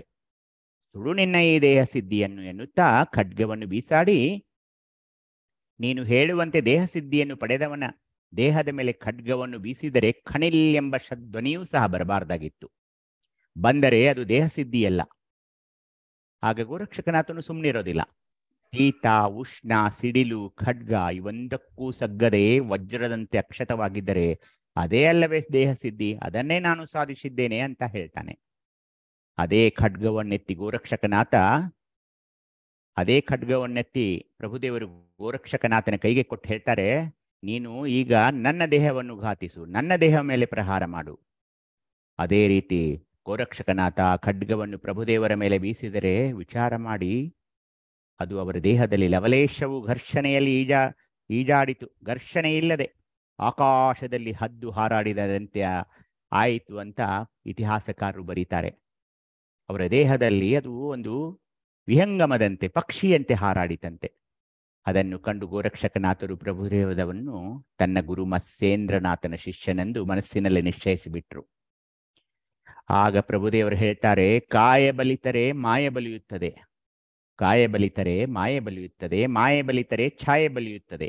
ಹೀಗೆ ಕಾಯೆಯ, ಮಾಯೆ ಮತ್ತು ಛಾಯೆ ಬಲಿತರೆ ಅವನು ಸಿದ್ಧನಲ್ಲ. ಗೋರಕ್ಷಕನಾಥರಿಗೆ ಈಗ ಪಶ್ಚಾತ್ತಾಪವಾಗುತ್ತದೆ. ತನ್ನ ಅಹಂಕಾರಕ್ಕಾಗಿ ಪರಿತಪಿಸಿ ತನ್ನ ಶರೀರವನ್ನು ಪ್ರಭುವಿಗೆ ಅರ್ಪಿಸಿ ಕೈ ಮುಗಿದು ನನ್ನನ್ನು ಕ್ಷಮಿಸುವಂತೂ ಪ್ರಭುದೇವರಿಗೆ ಬೇಡಿಕೊಂಡಾಗ ಪ್ರಭುದೇವರು ನುಡಿಯುತ್ತಾರೆ, ಹಿಂದನರಿಯದುದು ಮುಂದೇನನ ಬಲ್ಲುದೋ, ಹಿಂದನರಿಯದುದು ಮುಂದೇನನ ಬಲ್ಲುದೋ. ಉದಯ ಮುಖದಲ್ಲಿ ಹುಟ್ಟಿದ ಪ್ರಾಣಿಗಳು ಅಸ್ತಮಾನಕ್ಕೆ ಅಡಿದರಲ್ಲ. ಅಂದಂದಿನ ಘಟಜೀವಿಗಳು ಬಂದ ಬಟ್ಟೆಗೆ ಹೋದರು. ಇಲ್ಲಿ ಯಾರು ಇರೋಕೆ ಬಂದಿಲ್ಲ. ಅಂದಂದಿನ ಘಟಜೀವಿಗಳು ಬಂದ ಬಟ್ಟೆಗೆ ಹೋದರು. ಗುಹೇಶ್ವರ ಲಿಂಗವು ಆರಿಗೂ ಇಲ್ಲವಯ್ಯ. ಹಿಂದಿನದು ಅಂದರೆ ಅದು ವೈಷಯಿಕ ವಿಚಾರ, ವಿಷಯ ಸುಖ. ಆದರೆ ಮುಂದಿನದು ಶಿವಾನುಭವ, ಶಿವಸುಖ. ವೈಷಯಿಕ ಸುಖವು ಹೇಯವಾದುದು ಎಂಬುದನ್ನು ಅರಿಯದಿದ್ದರೆ ಶಿವಾನುಭವ ಹೇಗೆ ಸಾಧಿಸಲ್ಪಡುವುದು? ಇಂಥವರು ದೇಹದಿಂದ ಹುಟ್ಟಿದರು, ದೇಹದಿಂದಲೇ ಸತ್ತರು. ಆ ದೇಹದಿಂದ ತಾವು ಬೇರೆ ಎಂಬ ಕಲ್ಪನೆಯೇ ಅವರಿಗೆ ಆಗುವುದಿಲ್ಲ. ಅದಕ್ಕೆ ಅವರು ಘಟದೇಹ ಜೀವಿಗಳಾದರು. ಅವರಿಗೆ ದೇಹ ಜೀವಿಗಳಂತ ನಾವು ಕರೀಬಹುದು. ಆ ಜನನ ಮರಣದ ಭವಚಕ್ರದಲ್ಲಿಯೇ ಅವರು ಸುತ್ತುತ್ತಾ ಇರ್ತಾರೆ. ಆದರೆ ಭಿನ್ನವಾಗಿ ಶಿವಾನುಭವಿಯಾದವನು, ಆತ ಶಿವ ಸಾಮರಸ್ಯವನ್ನು ಅರಿತಿರೋದ್ರಿಂದ, ಶಿವಾನುಭವವನ್ನು ಕಂಡಿರೋದರಿಂದ, ಅದನ್ನು ಅನುಭವಿಸುವುದರಿಂದ ಅವನು ಕಾಲವನ್ನು ಮೀರಿರುತ್ತಾನೆ. ಆತನದು ಬಂದು ಹೋಗುವ ದಾರಿಯಲ್ಲ, ಅವನದು ಶಿವಪಥ, ಅವನದು ಶರಣಸತಿ ಲಿಂಗಪತಿ. ಆತ ತನ್ನ ಸೊತ್ತಲ್ಲ, ಆತ ಗುಹೇಶ್ವರ ಲಿಂಗದ ಸೊತ್ತು. ನೀನೂ ಸಹ ಘಟಜೀವಿಯಾಗಿರುವೆಯಲ್ಲ, ಅಂದರೆ ನೀನೂ ಸಹ ದೇಹಜೀವಿಯೇ ಆಗಿರುವೆಯಪ್ಪ ಅಂತ ಪ್ರಭುದೇವರು ಗೋರಕ್ಷಕನಾಥರಿಗೆ ಛೇಡಿಸುತ್ತಾರೆ. ಮುಂದುವರೆದು ನುಡಿಯುತ್ತಾರೆ ಅಲ್ಲಮರು, ಅಮೃತ ಸೇವನೆಯ ಮಾಡಿ ಅಪ್ಯಾಯನ ಘನವಾಯಿತ್ತ ಕಂಡೆ. ಅಮೃತ ಸೇವನೆಯ ಮಾಡಿ ಅಪ್ಯಾಯನ ಘನವಾಯಿತ್ತ ಕಂಡೆ. ಪುರುಷ ವೇದಿಯ ಸಾಧಿಸ ಹೋದರೆ ದಾರಿದ್ರ್ಯ ಘನವಾಯಿತ್ತ ಕಂಡೆ. ಮರುಜವನೆಯ ಹಣ್ಣ ಮೆದ್ದು ಮರಣವಾಯಿತ್ತ ಕಂಡೆ. ಇವೆಲ್ಲವನ್ನು ಸಾಧಿಸ ಹೋದರೆ ಏನೂ ಇಲ್ಲದಂತಾಯಿತು. ನಾನು ನಿಜವ ಸಾಧಿಸಿ ಬದುಕಿದೆನು ಗುಹೇಶ್ವರ. ನಿರ್ವಚನ: ಅಮೃತ ಸೇವನೆ ಮಾಡಿದರೆ ಹಸುವೆ ಕಡಿಮೆಯಾಗೋದೆಂದು ಸೇವಿಸಿದರೆ ಅದು ಇನ್ನೂ ಹೆಚ್ಚಾಗುತ್ತಲೇ ಹೋಯಿತು. ಲೋಹವನ್ನು ಬಂಗಾರ ಮಾಡುವ ವಿದ್ಯೆಯನ್ನು ಕಲಿತು ಸುವರ್ಣ ರಾಶಿ ನಿರ್ಮಿಸಿದರೂ ಅವರ ಬಡತನ ನೀಗದೆ ಹೆಚ್ಚಾಯಿತು. ಏಕೆಂದರೆ ಆ ವಿದ್ಯೆಯಲ್ಲೇ ಅವರು ಪಳಗಿದರು. ಆ ಸುವರ್ಣ ರಾಶಿಯಾಗಿ ಬಿದ್ದರೂ ಕೂಡ ಅವರ ಬಡತನ ಅದರನ್ನೇ ಮಾಡ್ತಾ ಹೋಗ್ತಾರೆ ಹೊರತು ಆ ಸಿಕ್ಕ ಬಂಗಾರವನ್ನು ಉಪಯೋಗಿಸಿ ತಮ್ಮ ಬಾಳನ್ನು ಅವರು ಹಸನು ಮಾಡಿಕೊಳ್ಳೋದಿಲ್ಲ. ಸಾಯಬಾರದೆಂದು ಸಂಜೀವಿನಿ ಸೇವಿಸಿದರೂ ಮರಣ ಹೊಂದಿದರು. ನೀನೂ ಸಹ ಶಾಶ್ವತ ಸುಖ ಪಡೆಯಬೇಕು, ವಜ್ರದೇಹಿಯಾಗಿ ಬಾಳಬೇಕು, ಸಂಕಲ್ಪ ಮಾತ್ರದಿಂದ ಎಲ್ಲವನ್ನೂ ಪಡೆಯಬೇಕು ಎಂದು ಬಯಸಿದೆ ಅಲ್ಲವೇ ನೀನು? ಮತ್ತು ಅದನ್ನು ಸಾಧಿಸಿಯೇ ಬಿಟ್ಟೆ ಎಂಬ ಭ್ರಮೆಯಲ್ಲಿರುವೆ. ನೀನು ನಿಜವ ಸಾಧಿಸಬೇಕು. ಏನು? ನಿಜವ ಸಾಧಿಸಬೇಕು. ಅದಕ್ಕಾಗಿ ಗೋರಕ್ಷಕನಾಥ, ಮೊದಲು ಆತ್ಮಪಥದಲ್ಲಿ ನಡೆ. ಹರಿಯುವ ಮನಸ್ಸನ್ನು ಮೊದಲು ನಿಲ್ಲಿಸು. ನಿನ್ನ ನಿಜ ಸ್ವರೂಪವನ್ನು ಅರಿಯುವ ಪ್ರಯತ್ನವನ್ನು ಮಾಡು. ಪರಮ ಸತ್ಯವಾದ ದೇವನಲ್ಲಿ ಒಂದಾಗುವ ಪರಿಯ ಬಗ್ಗೆ ಚಿಂತಿಸಪ್ಪ. ಆಗ ನಿನಗೆ ಮರಣ ಇರೋದಿಲ್ಲ, ದಾರಿದ್ರ್ಯವಿರೋದಿಲ್ಲ. ಯಾವ ದಾರಿದ್ರ್ಯ? ಜ್ಞಾನ ದಾರಿದ್ರ್ಯ. ಆಶೆ ಲಾಲಸೆಗಳಿರುವುದಿಲ್ಲ. ಆಗ ಅದು ಸಂಭವಿಸಿದರೆ, ಅದನ್ನು ನೀನು ಸಾಧಿಸಿದರೆ ಪೂರ್ಣ ಕಾಮ ನೆನೆಸಿಕೊಳ್ತೀಯ ಅಂತ ಪ್ರಭುದೇವರು ಗೋರಕ್ಷಕನಾಥರಿಗೆ ಹೇಳ್ತಾರೆ. ಇದನ್ನ ನಾವು ಮನನ ಮಾಡಬೇಕು. ಅಲ್ಲಮ ಪ್ರಭುದೇವರು ಗೋರಕ್ಷಕನಾಥರಿಗೆ ಅಷ್ಟೇ ಅಲ್ಲ, ಇದನ್ನು ನಮಗೂ ಹೇಳ್ತಿದ್ದಾರೆ ಅಂತ ಒಂದು ಸದ್ಭಾವದಲ್ಲಿ ನಾವು ಇದನ್ನ ಪಡೆದುಕೊಳ್ಳಬೇಕು. ಭಕ್ತಿ ಪರವಶನಾಥ ಗೋರಖನಾಥರು ಪ್ರಭುವಿನ ಪಾದಕ್ಕೆರಗಿ ಬೇಡಿಕೊಳ್ತಾರೆ. ಗುರುವೇ, ಏನಿದು? ನನ್ನ ಖಡ್ಗ ನಿಮ್ಮ ದೇಹದ ವಾತಾಯನದಲ್ಲಿ ಹೇಗೆ ಪ್ರಹರಿಸಿತು? ಯಾರು ನೀವು? ನನ್ನನ್ನು ಉದ್ಧರಿಸಿ ದಯಮಾಡಿ ಎಂದು ಕೇಳಿದರು. ಅವರ ಧ್ವನಿಯಲ್ಲಿ ಆರ್ದ್ರತೆ ಇತ್ತು. ಗೋರಕ್ಷಕನಾಥ, ಮತ್ಸ್ಯೇಂದ್ರನಾಥ, ನನಗೂ ಗುರು, ನಿನಗೂ ಗುರು. ನಿನ್ನ ಸಾಧನೆ ಹಠಯೋಗವಾದರೆ ನನ್ನದು ಶಿವಯೋಗ. ಶರಣರದು ಯಾವಾಗಲೂ ಶಿವಯೋಗ. ಅವರ ಸಾಧನೆಯಲ್ಲಿ ಶಿವಯೋಗ ಬಿಟ್ಟ ಮತ್ತೇನೂ ಇರುವುದಿಲ್ಲ. ನಿನ್ನ ಸಾಧನೆಯಿಂದ ನೀನು ವಜ್ರಕಾಯ ಪಡೆದರೆ ನಾನು ಬಯಲು ಕಾಯವನ್ನು ಪಡೆದಿದ್ದೇನಪ್ಪ. ಬಯಲು ಬಯಲನೆ ಬಿತ್ತು, ಬಯಲು ಬಯಲನೆ ಬೆಳೆದು, ಬಯಲು ಬಯಲಾಗಿ ಬಯಲಾಯಿತಯ್ಯ. ಬಯಲು ಜೀವನ, ಬಯಲು ಭಾವನೆ, ಬಯಲು ಬಯಲಾಗಿ ಬಯಲಾಯಿತಯ್ಯ. ನಿಮ್ಮ ಪೂಜಿಸಿದವರು ಮುನ್ನವೇ ಬಯಲಾದರು. ನಾ ನಿಮ್ಮ ನಂಬಿ ಬಯಲಾದೆ ಗುಹೇಶ್ವರ. ಗೋರಕ್ಷ, ಬಯಲು ಇದು ಪರವಸ್ತು. ಅದೊಂದು ಅಂತಿಮ ಸತ್ಯ. ಅಲ್ಲಿ ಕಾಲ ಇಲ್ಲ, ದೇಶ ಇಲ್ಲ, ಗುಣ ಇಲ್ಲ, ಕ್ರಿಯೆ ಇಲ್ಲ. ಈ ಇಡೀ ವಿಶ್ವ ನಿರ್ಮಾಣಕ್ಕೆ ಕಾರಣವಾದ ಮಹಾಲಿಂಗ ಮಾತ್ರ ಅಲ್ಲಿ ಕಂಡುಬರುವುದು ಈ ಬಯಲಿನಿಂದಲೇ. ಕಾರಣ ರೂಪವಾದ ಎಲ್ಲವೂ ಕೊನೆಗೆ ಬಯಲಾಗುವುದು ಅಲ್ಲಿಯೇ. ಅದೊಂದು ಘನಶಾಂತಿಯ ಅನಂತ ಇರುವಾಗಿದೆಯಪ್ಪ. ಅಂತಹ ಬಯಲಿನ ಪವಿತ್ರ ಜ್ಞಾನವನ್ನು ಗುರು ಶಿಷ್ಯನಿಗೆ ಕರುಣಿಸುತ್ತಾನೆ. ಆ ಬಯಲ ಬೀಜವನ್ನು ಆತನ ಹೃದಯದಲ್ಲಿ ಬಿತ್ತುತ್ತಾನೆ. ಆ ಬಯಲ ಬೀಜ ಶ್ರದ್ಧಾ, ನಿಷ್ಠೆ, ಅಚಲ ಭಕ್ತಿ ಎಂಬ ನೀರಿನಿಂದ ಪೋಷಿಸಿದಾಗ ಬಯಲು ಜ್ಞಾನವಾಗಿ, ಅದೊಂದು ಸುಪ್ರಕಾಶವಾಗಿ, ಬೆಳಕಾಗಿ, ಜ್ಞಾನದ ಬೆಳಕಾಗಿ ಎಲ್ಲೆಡೆ ಪ್ರಸರಿಸುತ್ತದೆ. ಬಟ್ಟ ಬಯಲೇ ನಾನು ಎಂಬ ಮಹಾಫಲ ಆ ಬಯಲು ವೃಕ್ಷಕ್ಕೆ ಈಗ ಬಂದು ಬಿಡುತ್ತದೆ. ಅದನ್ನು ಸವಿದಂತಹ ಶರಣನು ಆ ಬಯಲನ್ನು ಬೆರೆದು ತಾನೂ ಬಯಲಾಗುತ್ತಾನೆ. ಅದು ಆತನ ನಿರ್ಬಯಲ ಬಯಲು. ನಾನು ಈಗ ಆ ಬಯಲು ಕಾಯದಲ್ಲಿರುವಾಗ ನಿನ್ನ ಖಡ್ಗವಾಗಲಿ ನೀನಾಗಲಿ ನನ್ನನ್ನು ಸ್ಪರ್ಶಿಸಲು ಸಾಧ್ಯವೇ ಇಲ್ಲ. ನೀನು ತಿಳಿದಂತೆ ಪೂಜೆ ಎನ್ನುವುದು ಬಾಹ್ಯ ಕ್ರಿಯೆ ಇಲ್ಲಪ್ಪ. ಅದು ಅತ್ಯಂತ ಪರಿಣಾಮಕಾರಿಯಾದ ಸಂಯುಕ್ತ ಪ್ರಕ್ರಿಯೆ. ಅರಿಯುವುದು, ಅರಿತುದನ್ನು ಅನುಸಂಧಾನಿಸುವುದು, ತನ್ನನ್ನು ಅಶೇಷವಾಗಿ, ತನ್ನನ್ನು ಇಲ್ಲವಾಗಿ ಮಾಡಿಕೊಂಡು ಆ ಪರಮ ಸತ್ಯ ಪರವಸ್ತುವಿನಲ್ಲಿ ಸಮರ್ಪಿಸುವುದು. ಇದು ಅದರ ಕ್ರಮಬದ್ಧ ಅಂಗಗಳು. ಅರಿಯುವುದು, ಅರ್ಥಿದುದನ್ನು ಪ್ರಯೋಗಿಸುವುದು, ತನ್ನನ್ನು ಅಶೇಷವಾಗಿ ಅಂದರೆ ತನ್ನನ್ನು ಪೂರ್ಣವಾಗಿ ನಿರ್ನಾಮವಾಗಿ ಮಾಡಿಕೊಂಡು ಆ ಪರಮ ಸತ್ಯವಾದ ಬಯಲಿನಲ್ಲಿ ಸಮರ್ಪಿಸಿಕೊಳ್ಳುವುದು. ನಂಬುಗೆ ಎನ್ನುವುದು ಈ ಪೂಜೆಯ ಎಲ್ಲ ಅಂಗಗಳಲ್ಲೂ ಹರಡಿಕೊಂಡಿರುವ ಮಧುರ ಭಾವ. ನಂಬಿಕೆಯೇ ಇರದಿದ್ದರೆ ಇದನ್ನು ಯಾವುದು ಸಾಧಿಸುವುದು ನಮಗೆ ಸಾಧ್ಯವಿಲ್ಲ. ಪೂಜೆಯನ್ನು, ನಂಬಿಕೆಯನ್ನು ಪ್ರತ್ಯೇಕಿಸಲು ಬರುವುದಿಲ್ಲ. ಪೂಜೆಯಲ್ಲಿ ನಂಬಿಕೆ ಬೇಕು, ನಂಬಿಕೆಯಲ್ಲಿ ಪೂಜೆ ಇರಬೇಕು. ಹಿಂದಿನ ಮಹಾಮಹಿಮರೆಲ್ಲ, ಮಹಾಪುರುಷರೆಲ್ಲ, ದಾರ್ಶನಿಕರಿಲ್ಲ, ಬಯಲನ್ನೇ ನಂಬಿ, ಬಯಲನ್ನೇ ಪೂಜಿಸಿ ಬಯಲಾಗಿ ಹೋದವರು. ನಾನೂ ಅಷ್ಟೇ. ಆ ಬಯಲನ್ನು ನಂಬಿದೆ, ಅರಿವಿನಿಂದ ಅರ್ಚಿಸಿದೆ, ಅರಿವಿನ ಬಟ್ಟ ಬಯಲಲ್ಲಿ ನಿಂತೆ. ಇದೇ ನಿನಗೆ ಕಾಣಬಾರದ ಲಿಂಗವು ಕರಸ್ಥಲಕ್ಕೆ ಬಂದಂತೆ ಸೋಜಿಗವಾಗಿದೆ. ಧರೆಯ ಮೇಲುಳ್ಳ 6 ಹಿರಿಯರೆಲ್ಲ ಮರುಳುಗೊಂಡುತ್ತಿದ್ದಾರೆ ನೋಡ. ಮಂಜಿನ ಮಡಕೆಯೊಳಗೆ ರಂಜನೆಯ ಭಂಡವ ತುಂಬಿದಿ, ಅಂಜದೆ ಪಾಕವ ಮಾಡಿಕೊಂಡುಂಡು ಭಂಡವ ಮಾಡುತ್ತಿರುಪರು ನೋಡ. ಸಂಜೀವನೆಯ ಬೇರೆ ಕಾಣದೆ ಮರಣಕ್ಕೊಳಗಾದರು, ಗುಹೇಶ್ವರನರಿಯದ ಭವಭಾರಕರೆಲ್ಲರು.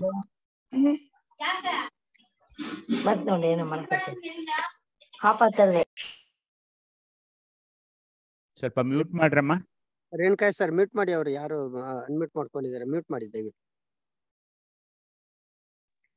ಅಲ್ಲಂಪ್ರಭುದೇವರು ಹೇಳ್ತಾರೆ ಗೋರಕ್ಷಕನಾಥರಿಗೆ, ಲೋಕದಲ್ಲಿ ಆಧ್ಯಾತ್ಮಿಕ ಶಾಸ್ತ್ರಜ್ಞಾನವನ್ನು ಪಡೆದವರು ಸಾಕಷ್ಟು ಜನ ಇದ್ದಾರೆ. ಆತ್ಮ ಅನಾತ್ಮಗಳನ್ನು ತರ್ಕಬದ್ಧವಾಗಿ ವಿಂಗಾಡಿಸಿ ವಿವೇಚಿಸುವ ಸಾಮರ್ಥ್ಯ ಅವರಿಗಿದೆ. ಆತ್ಮ ಅಂದ್ರೆ ಏನು, ಅನಾತ್ಮ ಅಂದ್ರೆ ಏನು, ಅದರ ಬಗ್ಗೆ ಗಂಟೆಗಟ್ಟಲೆ ಮಾತಾಡುವ ಅನೇಕ ಆಧ್ಯಾತ್ಮಿಕ ಶಾಸ್ತ್ರಜ್ಞರು ಇದ್ದಾರೆ. ಆದರೆ ಅವರು ಬದುಕು ಮಾತ್ರ ಅದಕ್ಕೆ ತದ್ವಿರುದ್ಧ. ನಡೆಯುವುದೇ ಬೇರೆ, ನುಡಿಯುವುದೇ ಬೇರೆ, ನಡೆಯುವುದೇ ಬೇರೆ. ಏಕೆಂದ್ರೆ ಅವರು ಬಾಹ್ಯ ವಿಷಯಗಳಿಗೆ ಮನಸೋತವರು, ಸಾಂಸಾರಿಕ ಸುಳಿಯಲ್ಲಿ ಸಿಲುಕಿದವರು. ಅವರ ಜ್ಞಾನದತ್ತ ಗಮನ ಹರಿಸಿದರೆ ಅವರು ಹಿರಿಯರಾಗಿ ಕಾಣ್ತಾರೆ. ಅವರ ವೈಷಯಿಕ ಬದುಕಿನತ್ತ ಲಕ್ಷ್ಯ ಹರಿಸಿದರೆ ಮರಳಾಗಿ ಕಾಣುತ್ತಾರೆ. ದೇಹವೇ ಆಗಲಿ ಮನಸ್ಸೇ ಆಗಲಿ ಅದೊಂದು ಮಂಜಿನ ಮಡಕೆ, ಅಂದ್ರೆ ಐಸ್ನಿಂದ ಮಾಡಿದ್ದು, ಹಿಮದಿಂದ ಮಾಡಿದ್ದು. ಈ ಮಡಿಕೆಯಲ್ಲಿ ಭಾವನೆಗಳು, ಆಲೋಚನೆಗಳು, ಅನುಭವಗಳು, ಸಂಗ್ರಹಗಳು ಅದು ನೆಲೆಸುತ್ತವೆ. ನಿಜವಾಗಿ ಇದರಲ್ಲಿ ಆತ್ಮಭಾವ ಮತ್ತು ಆತ್ಮವಿಚಾರಗಳನ್ನು ನಾವು ತುಂಬಿರಬೇಕು. ಬದಲಾಗಿ ನಾವೇನ್ ಮಾಡ್ತೀವಿ, ರಂಜಕವಾದ ಪ್ರಾಪಂಚಿಕ ವೈಷಯಿಕ ಚಿಂತನೆಗಳನ್ನ ಅದರಲ್ಲಿ ತುಂಬುತ್ತೇವೆ. ಇಡೀ ಮಡಿಕೆ ಇಂಥ ವಿಷಯಾನುಭವಗಳ ಸರಕನ್ನೇ ತುಂಬಿಕೊಂಡಿರುತ್ತದೆ. ಇವರು ಈ ವಿಷಯಗಳನ್ನೇ ಅನುಭವಿಸಿ ಸುಖಿಸುತ್ತಾರೆ. ಸಾಕು ಎಂಬ ಮಾತೇ ಅವರ ನಿಘಂಟದಲ್ಲಿ ಇರೋದಿಲ್ಲ. ಆದರೆ ಸುತ್ತಮುತ್ತಲಿನ ಜನರಿಗೆ ಮಾತ್ರ ತಮ್ಮ ಆತ್ಮವಿದ್ಯೆಯನ್ನು ಸ್ವೇಚ್ಛೆಯಾಗಿ ಮಾರುತ್ತಾರೆ. ಈಗ ಸದ್ಯಕ್ಕೂ ಸಹ ಇದು ಸತ್ಯ ಸಂಗತಿಯೇ ಆಗಿದ್ದಾರೆ. ಈಗ ಸತ್ಯ ಸಂಗತಿಯೇ ಇದೆ. ತಮಗೆ ಗೊತ್ತಿದ್ದ ಈ ಆಧ್ಯಾತ್ಮ ವಿದ್ಯೆಯನ್ನೇ ಇವತ್ತು ಮಾರಾಟ ಮಾಡುತ್ತಿದ್ದಾರೆ. ಆತ್ಮಾನಂದದ ಘನತೆಯನ್ನು ಕೊಂಡಾಡುತ್ತಾರೆ.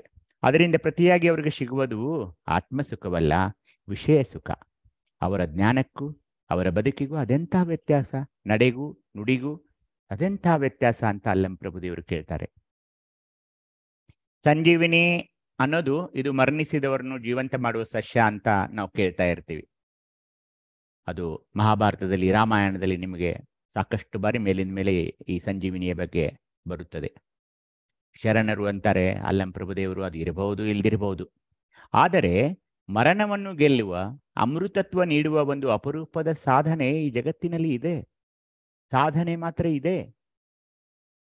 ಎಲ್ಲ ಪೂಜ್ಯರು, ಎಲ್ಲ ಜನಸಾಮಾನ್ಯರು ಈ ಅಪರೂಪದ ಸಾಧನೆ ಇದೆ ಅನ್ನೋದನ್ನ ನಾವು ಮನಗಾಣಬೇಕು. ಈಗ ಸದ್ಯಕ್ಕೆ ಏನಾಗ್ತಾ ಇದೆ ಅಂದ್ರೆ, ಈ ಅಪರೂಪದ ಸಾಧನೆಯ ಅಸ್ತಿತ್ವದ ಬಗ್ಗೆ ಪ್ರಶ್ನೆ ಮಾಡುವಷ್ಟು ಜನ ಮುಂದುವರಿತಾ ಇದ್ದಾರೆ. ಆದರೆ ಆ ಅಪರೂಪದ ಸಾಧನೆ ಖಂಡಿತ ಇದೆ ಎಂಬ ವಿಶ್ವಾಸ, ನಂಬಿಕೆ ನಮ್ಮಲ್ಲಿರಬೇಕು. ಜಗತ್ತಿನ ದಾರ್ಶನಿಕರು ಶೋಧಿಸಿದ ಆ ಸಾಧನೆಗೆ ಅಲ್ಲಂಪ್ರಭುದೇವರು ಏನ್ ಕರೆದ್ರು ಅಂದ್ರೆ ಮನೋನ್ಮಯೋಗ ಅಂತ ಕರೀತಾರೆ. ಅಂದರೆ ಮನವನ್ನು ನಿರ್ವಿಷಯಗೊಳಿಸುವುದು, ನಿರ್ಮಲಗೊಳಿಸುವುದು, ಖಾಲಿ ಮಾಡುವುದು. ಆ ಸಾಧನೆಯ ಹಂತಗಳು ಏನಂದ್ರೆ, ಮೊದಲು ಮನವನ್ನು ಧ್ಯೇಯ ಚಿಂತನೆಯಲ್ಲಿ ತೊಡಗಿಸುವುದು. ಈಗ ನಾವು ಈ ಸ್ವಾನುಭವದ ನೆಲೆಯಲ್ಲಿ ಈ ಚಿಂತನೆ ಮಾಡ್ತಾ ಇದ್ವಲ್ಲ, ಇದು ಫಸ್ಟ್ ಸ್ಟೆಪ್, ಮೊದಲನೆಯ ಘಟ್ಟ. ಮನವನ್ನು ಧ್ಯೇಯ ಚಿಂತನೆಯಲ್ಲಿ ತೊಡಗಿಸುವುದು. ಎರಡನೆಯದು ಅನ್ಯ ಭಾವನೆಗಳನ್ನೆಲ್ಲ ಅಡಗಿಸುವುದು. ಈ ಚಿಂತನೆಯಲ್ಲಿ ತೊಡಗಿರುವಾಗ ಸಹ ನಮಗೆ ಅನೇಕ ವಿಚಾರಗಳು, ಅನೇಕ ಭಾವನೆಗಳು, ತಾಕಲಾಟಗಳು, ತಲ್ಲನಗಳು, ತವಕಗಳು ನಮ್ಮನ್ನ ಅಲಗಾಡಿಸುತ್ತವೆ, ನಮ್ಮ ಭಾವನೆಗಳಿಗೆ ಧಕ್ಕೆ ಮಾಡ್ತವೆ. ಅಂತಾಗಿ ಅನ್ಯ ಭಾವನೆಗಳನ್ನೆಲ್ಲ ನಾವು ಅಡಗಿಸಬೇಕು. ಅದೊಂದು ಸಾಧನೆಯ ಕ್ರಮ. ಅದನ್ನು ನಾವು ಪ್ರಾಕ್ಟೀಸ್ ಮಾಡಬೇಕು. ಒಂದೇ ದಿನದಲ್ಲಿ ಬರುವಂತ ಒಂದು ಕ್ರಮವಲ್ಲ ಅದು. ಮನವನ್ನು ಧ್ಯೇಯ ಚಿಂತನೆಯಲ್ಲಿ ತೊಡಗಿಸಬೇಕು, ಶಿವನ ಚಿಂತನೆಯಲ್ಲಿ ತೊಡಗಿಸಬೇಕು. ಎಲ್ಲ ಭಾವನೆಗಳಿಂದ ನಾವು ಮುಕ್ತವಾಗಿ ಇರಬೇಕು. ಕೊನೆಗೆ ನಾವು ಏನು ದೇಹವನ್ನು ಇಟ್ಟುಕೊಂಡಿದ್ದೀವಲ್ಲ ಅದನ್ನ ದೇಹದಲ್ಲಿ ಲೀನಗೊಳಿಸುವುದು. ನಾವು ಅದರಲ್ಲಿ ಲೀನವಾಗಬೇಕು. ಆವಾಗ ಏನಾಗುತ್ತದೆ, ಮನವು ಮೌನವಾಗುತ್ತದೆ. ಮನಸ್ಸನ್ನ ಮೌನ ಮಾಡೋದಂತ ಏನ್ ನಾವು ಅಂತೀವಲ್ಲ, ಅದೊಂದು ಮಹಾಕ್ರಿಯೆ. ಶಿವಯೋಗ. ಮನವು ಮೌನವಾಗಲಿಕ್ಕೆ ಬರೋಲ್ಲ. ನಾವು ಮೌನವಾಗಬಹುದು, ಮಾತಾಡೋದನ್ನು ನಿಲ್ಲಿಸಬಹುದು, ಆದರೆ ನಮ್ಮ ಮನಸ್ಸು ಮೌನವಾಗೋದಂಥ ಒಂದೇನಿದೆಯಲ್ಲ, ಅದೊಂದು ಪ್ರಯೋಗ, ಶಿವಪ್ರಯೋಗ. ಅದೇ ಸಾಧನೆಯ ಮೊದಲ ಘಟ್ಟ. ಮನವು ಮೌನವಾದಾಗ ಮಾತ್ರ ಪರಮ ಸತ್ಯದ ಅನುಭವ ಉಂಟಾಗಲಿಕ್ಕೆ ಆರಂಭವಾಗ್ತಾ ಇದೆ. ಅದು ಆದರೆ ದೇಹಾತ್ಮಾದಿ ಭಾವನೆಗಳು ಇಲ್ಲವಾಗಿ ಮರಣವೂ ಇರೋದಿಲ್ಲ, ಜನ್ಮದ ಭಾವವೂ ಇರೋದಿಲ್ಲ, ನಾನು ಅಂತೂ ಮೊದಲೇ ಇರುವುದಿಲ್ಲ, ನೀನು ಅನ್ನೋದಿರೋದಿಲ್ಲ, ಏನೂ ಇರುವುದಿಲ್ಲ. ಎಲ್ಲವೂ ಬಯಲಾಗಿ ಅಲ್ಲಿ ನಮಗೆ ಕಂಡುಬರೋದು ಅಥವಾ ಅನುಭವಿಸೋದು ಬರೀ ಅಮೃತತ್ವ. ಈ ಅಮೃತತ್ವವನ್ನು ದೊರಕಿಸಿಕೊಳ್ಳುವುದೇ ಮನೋನ್ಮಯೋಗದ ಒಂದು ಮುಖ್ಯ ಗುರಿಯಾಗಿರುತ್ತದೆ.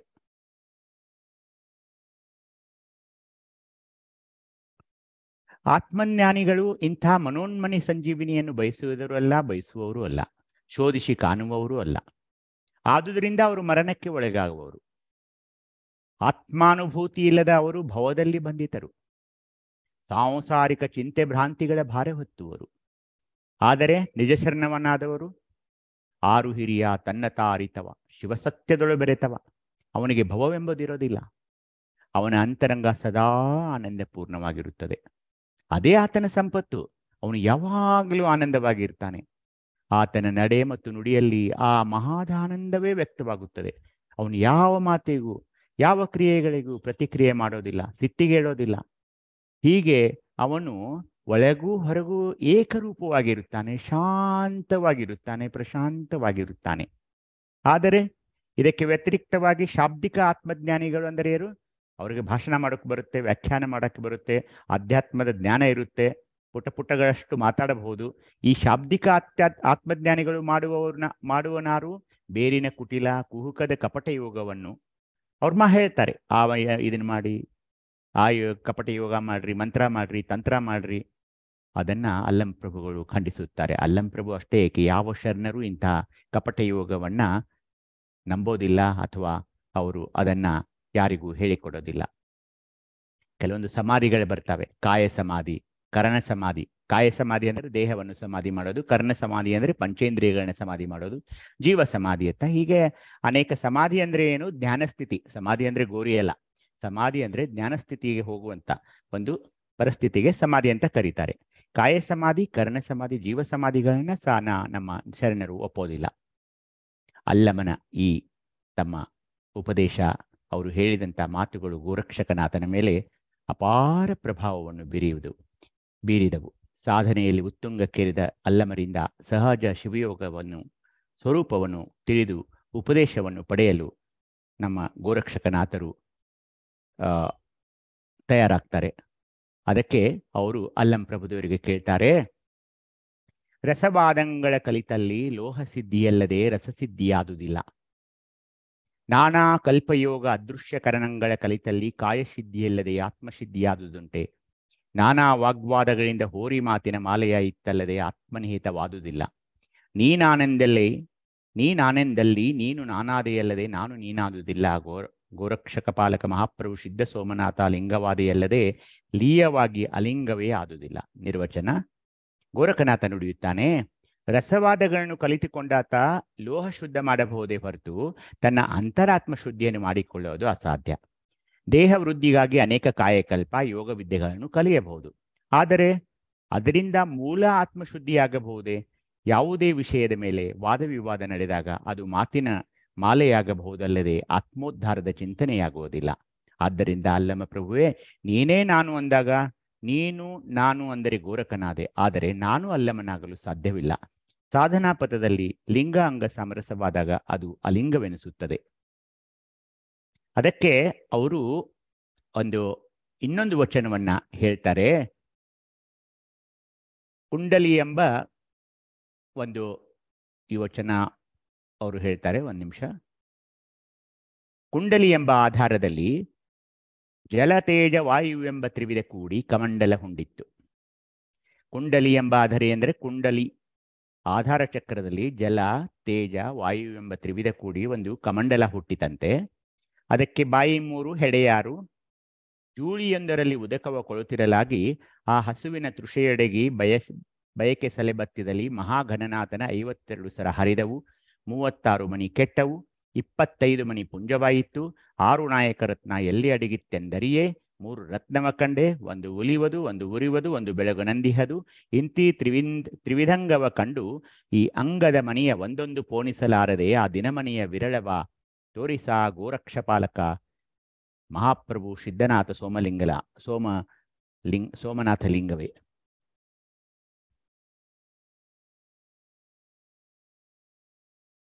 ಈ ವಚನದ ಅರ್ಥ ಮಾಡೋಕ್ಕಿಂತ ಮುಂಚೆ ಇಲ್ಲಿ ಮೂಲಾಧಾರ ಚಕ್ರವನ್ನು ನೀವು ನೋಡ್ತಿರ್ಬಹುದು. ಇಲ್ಲಿ ಒಂದು ಕಮಂಡಲ ಹುಟ್ಟಿತಂತೆ. ಮೂಲಾಧಾರ ಚಕ್ರದಲ್ಲಿ ಕಮಂಡಲ ಹುಟ್ಟಿತಂತೆ. ಆ ಕಮಂಡಲ ಹೇಗೆ ಹುಟ್ಟಿತು? ಅಗ್ನಿ, ಜಲ ಮತ್ತು ವಾಯುವಿನಿಂದ ಆದ ಒಂದು ಕಮಂಡಲ. ಅದಕ್ಕೆ 3 ಮುಖ, 1, 2, 3, ಗುರುಲಿ, ಲಿಂಗ, ಜಂಗಮ ಎಂಬ 3 ಮುಖ. ಅದರಲ್ಲಿ 6 ಸರ್ಪಗಳು ಹೆಡೆಯಾಡ್ತಾ ಇವೆ. 6 ಹೆಡೆಗಳ ಸರ್ಪ ಯಾವಪ್ಪ? ಕಾಮ, ಕ್ರೋಧ, ಲೋಭ, ಮದ, ಮೋಹ, ಮತ್ಸರ ಈ ಕಮಂಡಲದಿಂದ ಹೊರಗೆ ಬರುತ್ತಾ ಇವೆ. ಈಗ ನೋಡಿ, ಜೂಳಿ ಅಂದ್ರೆ ಕಮಂಡಲದಿಂದ ಹೊರಬಂದಂತ ನೀರು ಹೊರಬರಲು ಬಿಡುವಂತ ಇದು ನೀರು ಬರ್ಲಿಕ್ಕೆ ಬರುವಂತ ಒಂದು ಜೂಳಿ. ಇದಕ್ಕೆ ಜೂಳಿ ಅಂತಾರೆ, ಈ ಕಮಂಡಲಕ್ಕಿರುವಂತ ಜೂಳಿ. ಅವಾಗ ಈ ವಚನದ ನಿರ್ವಚನವನ್ನ ಕೇಳ್ತಾರೆ ಇವರು ಗೋರಕ್ಷನಾಥರು. ಇವರು ನಮ್ಮ ಮರುಳಶಂಕರ ದೇವರು, ಇದೇನು ವಚನ ನನಗೆ ಅರ್ಥ ಆಗ್ತಾ ಇಲ್ಲ ಅಂದಾಗ ನವನಾಥ್ ಇವ್ರು ಹೇಳ್ತಾರೆ, ನಮ್ಮ ರತನ್ನಾಥರು, ನನಗೂ ಅದು ಅರ್ಥ ಆಗೋದಿಲ್ಲಪ್ಪ, ಇನ್ನೊಬ್ರು ಇಲ್ಲಿ ನಾಥರು ಬಂದಿದ್ದಾರೆ ನವನಾಥ್ ಅಂತ, ಅವ್ರಿಗೆ ಕೇಳೋಣ ಬಾ ಅಂತ ಹೇಳಿ ಅವ್ರ ಕಡೆ ಕರ್ಕೊಂಡು ಹೋಗ್ತಾರೆ. ಅವಾಗ ನಮ್ಮ ನವನಾಥರು, ಇನ್ನೊಬ್ಬ ಪ್ರಸಿದ್ಧ ನಾಥ ಸಂಪ್ರದಾಯದ ನಾಥರು, ಅವ್ರು ಹೇಳ್ತಾರೆ, ಈ ವಚನ ನಿರ್ವಚನವನ್ನು ಮಾಡ್ತಾರೆ. ದೇಹದ ಆಧಾರ ಚಕ್ರದಲ್ಲಿ ಕುಂಡಲಿನಿ ಎಂಬ ಜಾಗೃತ ಸ್ಥಳದಲ್ಲಿ ಅಗ್ನಿ, ಜಲ ಮತ್ತು ವಾಯುಗಳು ಕೂಡಿ ಒಂದು ಕಮಂಡಲ ಹುಟ್ಟಿತ್ತು. ಅದಕ್ಕೆ ಬಾಯಿ 3, ಗುರುಲಿಂಗ ಮತ್ತು ಜಂಗಮ, ಹೆಡೆಯಾರು ಅಂದರೆ ಕಾಮ, ಕ್ರೋಧ, ಲೋಭ, ಮೋಹ, ಮದ ಮತ್ತು ಮತ್ಸರ. ಈ ಕಮಂಡಲದಲ್ಲಿರುವ ನೀರು ಮುಗಿದು ಹಸಿವು, ಬಾಯಾರಿಕೆ ಅಡಗಿ ಬಯಕೆಯ ಸಲೆ ಬತ್ತಿದಾಗ, ಇದರರ್ಥ ದೇಹವೆಂಬ ಈ ಕಮಂಡಲದಲ್ಲಿರುವ ಶಿವಶಕ್ತಿ ಎಂಬ ನೀರು ಮುಗಿದಾಗ, ಹಸಿವಾಗಲಿ, ನೀರಿಡಿಕೆಯಾಗಲಿ, ಎಲ್ಲ ಆಶೆ ಆಕಾಂಕ್ಷೆಗಳಾಗಲಿ ಕ್ಷೀಣವಾದಾಗ ಒಂದು ಅನಾಹುತವಾಗುತ್ತದೆ. ಅಂದರೆ ಆ ಶಿವಶಕ್ತಿ ಪೂರ್ತಿ ಮುಗಿದಾಗ ಏನು ಅನಾಹುತ ಆಗುತ್ತದೆ ಅಂದರೆ, ನಮ್ಮ ದೇಹದಲ್ಲಿ ಇರುವಂತ ಆ ಶಿವನ 52 ಸರ ಹರಿಯುತ್ತವೆ. ಆ 52 ಸರ ಅಂದ್ರೆ 52 ಅಕ್ಷರಗಳು. ಆಧಾರದಲ್ಲಿ ಈ ಅಕ್ಷರಗಳು ಬರ್ತವೆ. ವ, ಶ, ಸ, ಸ 4, ಸ್ವಾಧಿಷ್ಠಾನದಲ್ಲಿ ಬ, ಭ, ಮ, ಯ, ರ, ಲ 6, ಮಣಿಪುರಕದಲ್ಲಿ ಢ, ಢ, ನ, ತ, ಥ, ಧ, ದ, ನ, ಪ, ಫ 10. ಹೀಗೆ ಅನಾಹತದಲ್ಲಿ 12 ಅಕ್ಷರಗಳು, ವಿಶುದ್ಧಿಯಲ್ಲಿ 16 ಅಕ್ಷರಗಳು, ಆಜ್ಞಾಚಕ್ರದಲ್ಲಿ 4 ಅಕ್ಷರಗಳು. ಒಟ್ಟು 52 ಅಕ್ಷರಗಳೇನಿರ್ತಾವಲ್ಲ ದೇಹದಲ್ಲಿ, ಆ ಶಿವಶಕ್ತಿ ದೇಹದಲ್ಲಿ ಮುಗಿದಾಗ ಈ ಎಲ್ಲ ಸರಗಳಲ್ಲಿರುವ ಮಣಿಗಳು ಎಲ್ಲ ಹಾಳಾಗಿ ಅಂದ್ರೆ ಬಿಚ್ಚಿ ಬಿಡುತ್ತವೆ, ನೆಲಕ್ಕೆ ಬಿದ್ದು ಬಿಡುತ್ತವೆ ಅಂತ ಆ ವಚನದಲ್ಲಿ ಹೇಳ್ತಾರೆ.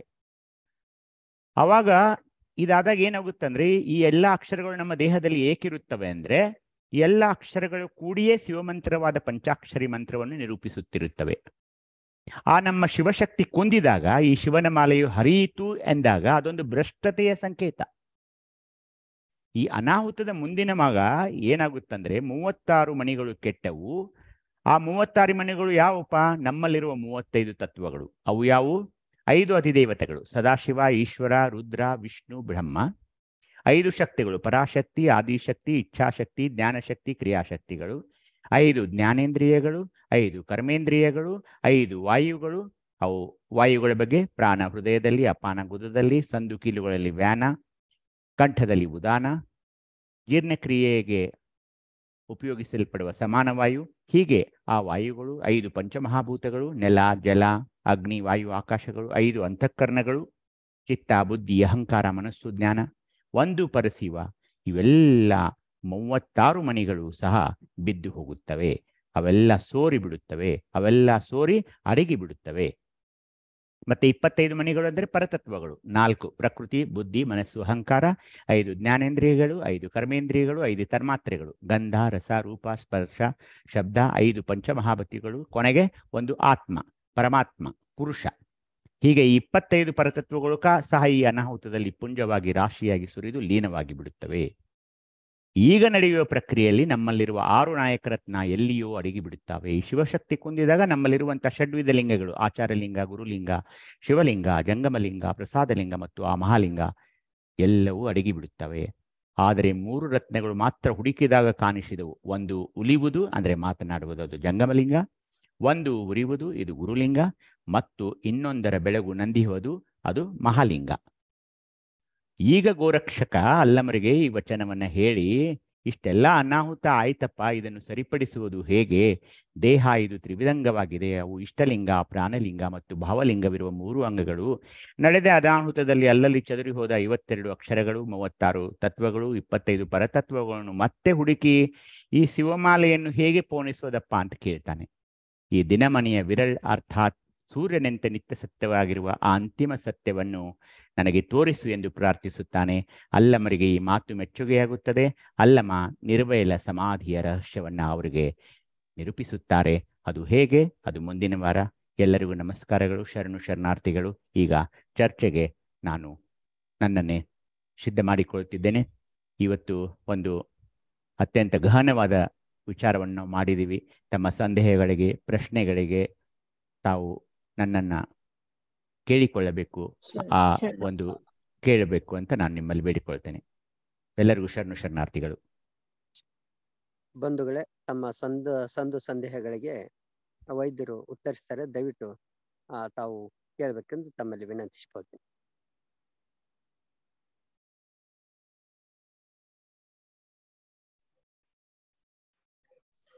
ಅಪ್ಪ ಅವ್ರೆ, ನವನಾಥಗಳು ಯಾವ ಭಾಷೆ ಕಲ್ತಿದ್ರಪ್ಪ ಅವ್ರು? ಯಾವ ಕನ್ನಡ ಬರ್ತಿತ್ತು ಅಥವಾ ಸಂಸ್ಕೃತ? ಇದೆಲ್ಲ ಮಾತಾಡಿದ್ರು. ಸಂಸ್ಕೃತ ಮತ್ತು ಹಿಂದಿ ಸರ್. ಮತ್ತೆ ಅವ್ರು ಕನ್ನಡ ಗೋರಕ್ಷಕರು ಕನ್ನಡ ಮಾತಾಡಿದ್ದು, ಕನ್ನಡ ಪದ್ಯ ಬರೆದಲ್ರಿ ವಚನ? ಹೌದು. ಇವ್ರಿಗೆ ಸರ್ ನಾನು ಹೇಳೋದು, ಭಾಷೆಯ ಮೇಲೇನು ಸಿದ್ಧಿ ಇರುತ್ತೆ ಸರ್. ಇವ್ರಿಗೆ, ಈ ಯೋಗಿಗಳಿಗೆ ಭಾಷೆಯ ಮೇಲೆ ಸಿದ್ಧಿ ಇರುತ್ತದೆ. ಸಂಸ್ಕೃತ ಬಂದವರಿಗೆ, ಹಿಂದಿ ಬಂದವರಿಗೆ, ಇವ್ರಿಗೆ ಕನ್ನಡವೂ ಏನು ಕಷ್ಟ ಆಗೋದಿಲ್ಲ ಸರ್.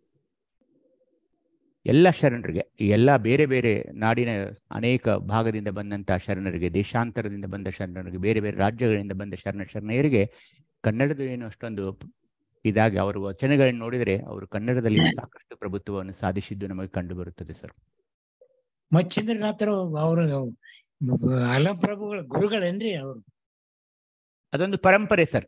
ಅವರೊಂದು ಗುರುಗಳು ಅಂತ ನಿಮಗೆ ಸಿಗೋದಿಲ್ಲ. ಅದು ಮತ್ಸ್ಯೇಂದ್ರನಾಥರು ನಾಥ ಸಂಪ್ರದಾಯವನ್ನು ಸ್ಥಾಪಿಸಿದರು ಅಂತ ಒಂದು ಕಂಡು ಬರುತ್ತದೆ. ಅಲ್ಲಮ ಪ್ರಭುದೇವರು ನಾಥ ಸಂಪ್ರದಾಯವರು ಅಂತ ಈಗ ಇತಿಹಾಸಕಾರರು ಸಹ ಒಪ್ಪಿಕೊಳ್ತಾರೆ ಸರ್. ಮತ್ಸ್ಯೇಂದ್ರನಾಥರು ಶಿವನನ್ನು ಭಜಿಸ್ತಿದ್ರು. ಮತ್ಸ್ಯೇಂದ್ರನಾಥರು ಶಿವನನ್ನು ಭಜಿಸುವಾಗ ಇದು ಯಾವ ಕೊರಳಲ್ಲಿ ಹಾವು, ತಲೆಯಲ್ಲಿ ಚಂದ್ರ, ಇಂಥ ಮೂರ್ತಿಗಳು ತೋರ್ತಾ ಸರ್.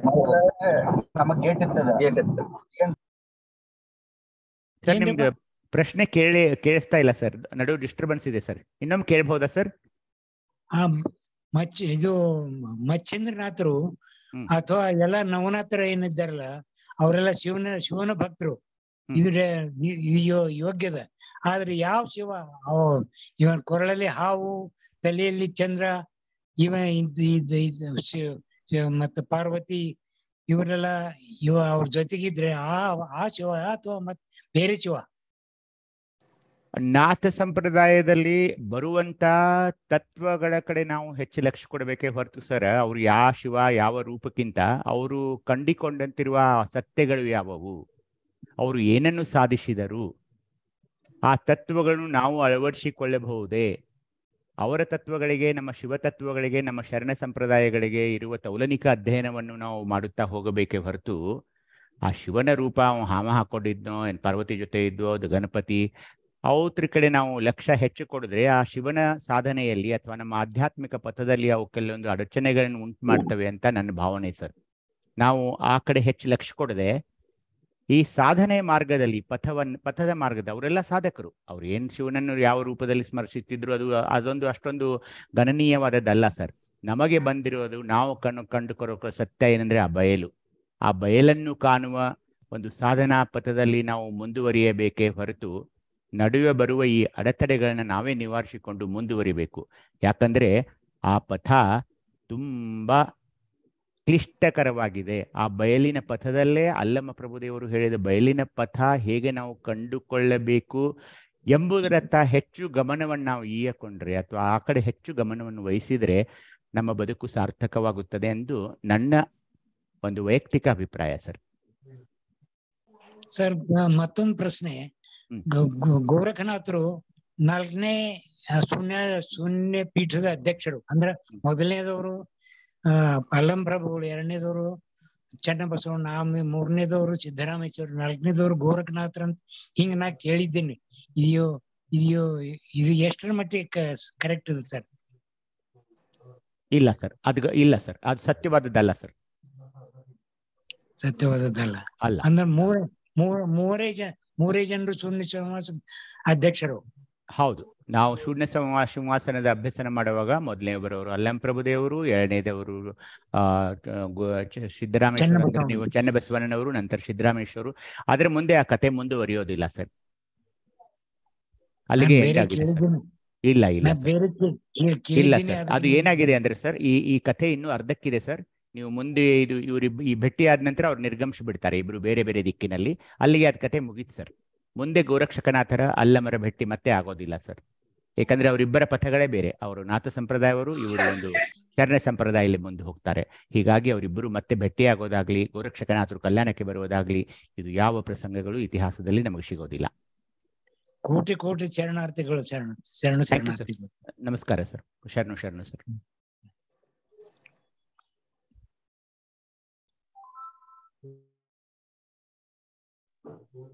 ಮತ್ತೆ ಯಾರಿಗಾದ್ರೂ ಸಂಶಯ ಇದ್ದರೆ ಶರಣಾರ್ಥಿ ಹೇಳಿ. ಅಪ್ಪರಿ ಕೂಡಲ ಸಂಗಮ ನಾಥ, ಇದು ನಾಥ ಪಂಥದ ಒಂದು ಇದು ಪರಂಪರೆಯೊಳಗ ಐತನ್ರಿ? ಇಲ್ಲ ಸರ್, ಇದು ಸಂಗಮನಾಥ ಅನ್ನೋದು ಅದೊಂದು ಹೆಸರಂತ ಇಟ್ಕೋಬೇಕು ಸರ್. ಯಾಕಂದ್ರೆ ಸಂಗಮನಾಥ ಅಂತ ಯಾವ ವ್ಯಕ್ತಿಯೂ ಇಲ್ಲಿ ಆಗಿ ಹೋಗಿಲ್ಲ ಸರ್. ಸಂಗಮನಾಥ ಅಂತ ಇತಿಹಾಸದಲ್ಲಿ ಒಬ್ಬ ವ್ಯಕ್ತಿ ಈ ಭೂಮಿ ಮೇಲೆ ಬಾಳಿ ಹೋದ ಅಂತ ಇಲ್ಲ. ಸಂಗಮನಾಥ ಅದನ್ನ ನಾವು ಒಂದು ಸ್ಥಾವರ ಲಿಂಗದ ಹೆಸರು ಅಥವಾ ವಚನಾಂಕಿತದಲ್ಲೇ ಇಟ್ಕೊಳ್ಬೇಕು ಹೊರತು ಸಂಗಮನಾಥ ಅಂತ ಒಬ್ಬ ವ್ಯಕ್ತಿ ಏನಾಗಿ ಹೋಗಿಲ್ಲ.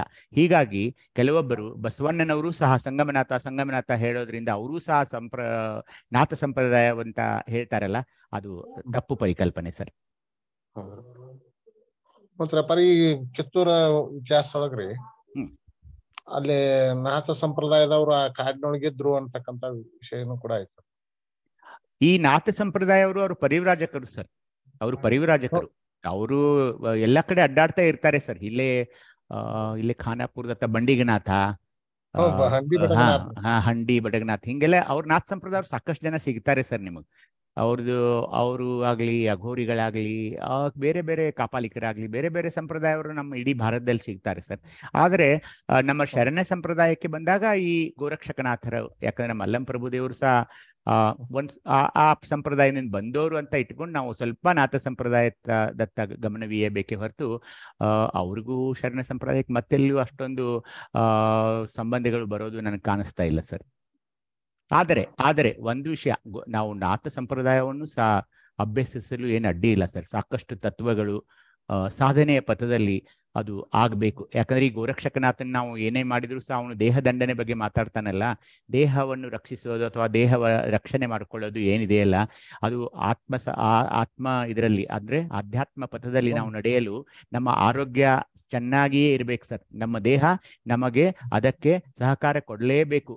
ನಮ್ಮ ದೇಹ ಸರಿಯಾಗಿದ್ದರೆ, ನಮ್ಮ ಆರೋಗ್ಯ ಸರಿಯಾಗಿದ್ದರೆ ಮಾತ್ರ ನಾವು ಸಾಧನಾ ಪಥದಲ್ಲಿ ಸಾಗಬಹುದೇ ಹೊರತು ಒಬ್ಬ ರೋಗಿಯಾಗಿ, ಒಬ್ಬ ವೇದನೆಯಲ್ಲಿರುವವನಾಗಿ, ನೋವನ್ನು ಉಂಟು ಮಾಡ್ಕೊಳ್ತಾ, ಸಂಕಟ ಮಾಡ್ಕೊಳ್ತಾ ನಾವು ಆ ಪಥದಲ್ಲಿ ಸಾಗಲು ಆಗೋದಿಲ್ಲ ಸರ್. ಆ ನಾಥ ಸಂಪ್ರದಾಯದಲ್ಲಿ ಮೊದಲು ಏನಂದ್ರೆ ನೀವು ದೇಹ ಸದೃಢವಾಗಿರಬೇಕು. ದೇಹ ಸದೃಢವಾದರೆ ನೀವು ಆರಾಮಾಗಿ ಆ ಸಾಧನಾ ಪಥದಲ್ಲಿ ಸಾಗಬೇಕಂತ ಆ ಸಂಪ್ರದಾಯದಲ್ಲಿ ಹೇಳ್ತಾರೆ. ಅದು ನಾನು ಒಬ್ಬ ವೈದ್ಯನಾಗಿ ಅದನ್ನ ಒಪ್ಕೊಳ್ತೀನಿ. ಯಾಕಂದ್ರೆ ನಮ್ಮ ದೇಹವು ಯಾವಾಗಲೂ ನಿರೋಗಿಯಾಗಿ ನಾವು ಇರಬೇಕು ಅಂದ್ರೆ ಆಗ ನಾವು ಆ ಪಥದಲ್ಲಿ ಸಾಗಬಹುದು ಅಂತ ನಂದು ಒಂದು ಅನಿಸಿಕೆ ಇದೆ ಸರ್. ಒಳ್ಳೇದ್ರಪ್ಪ, ಬಹಳ ಒಳ್ಳೆ ವಿಚಾರ.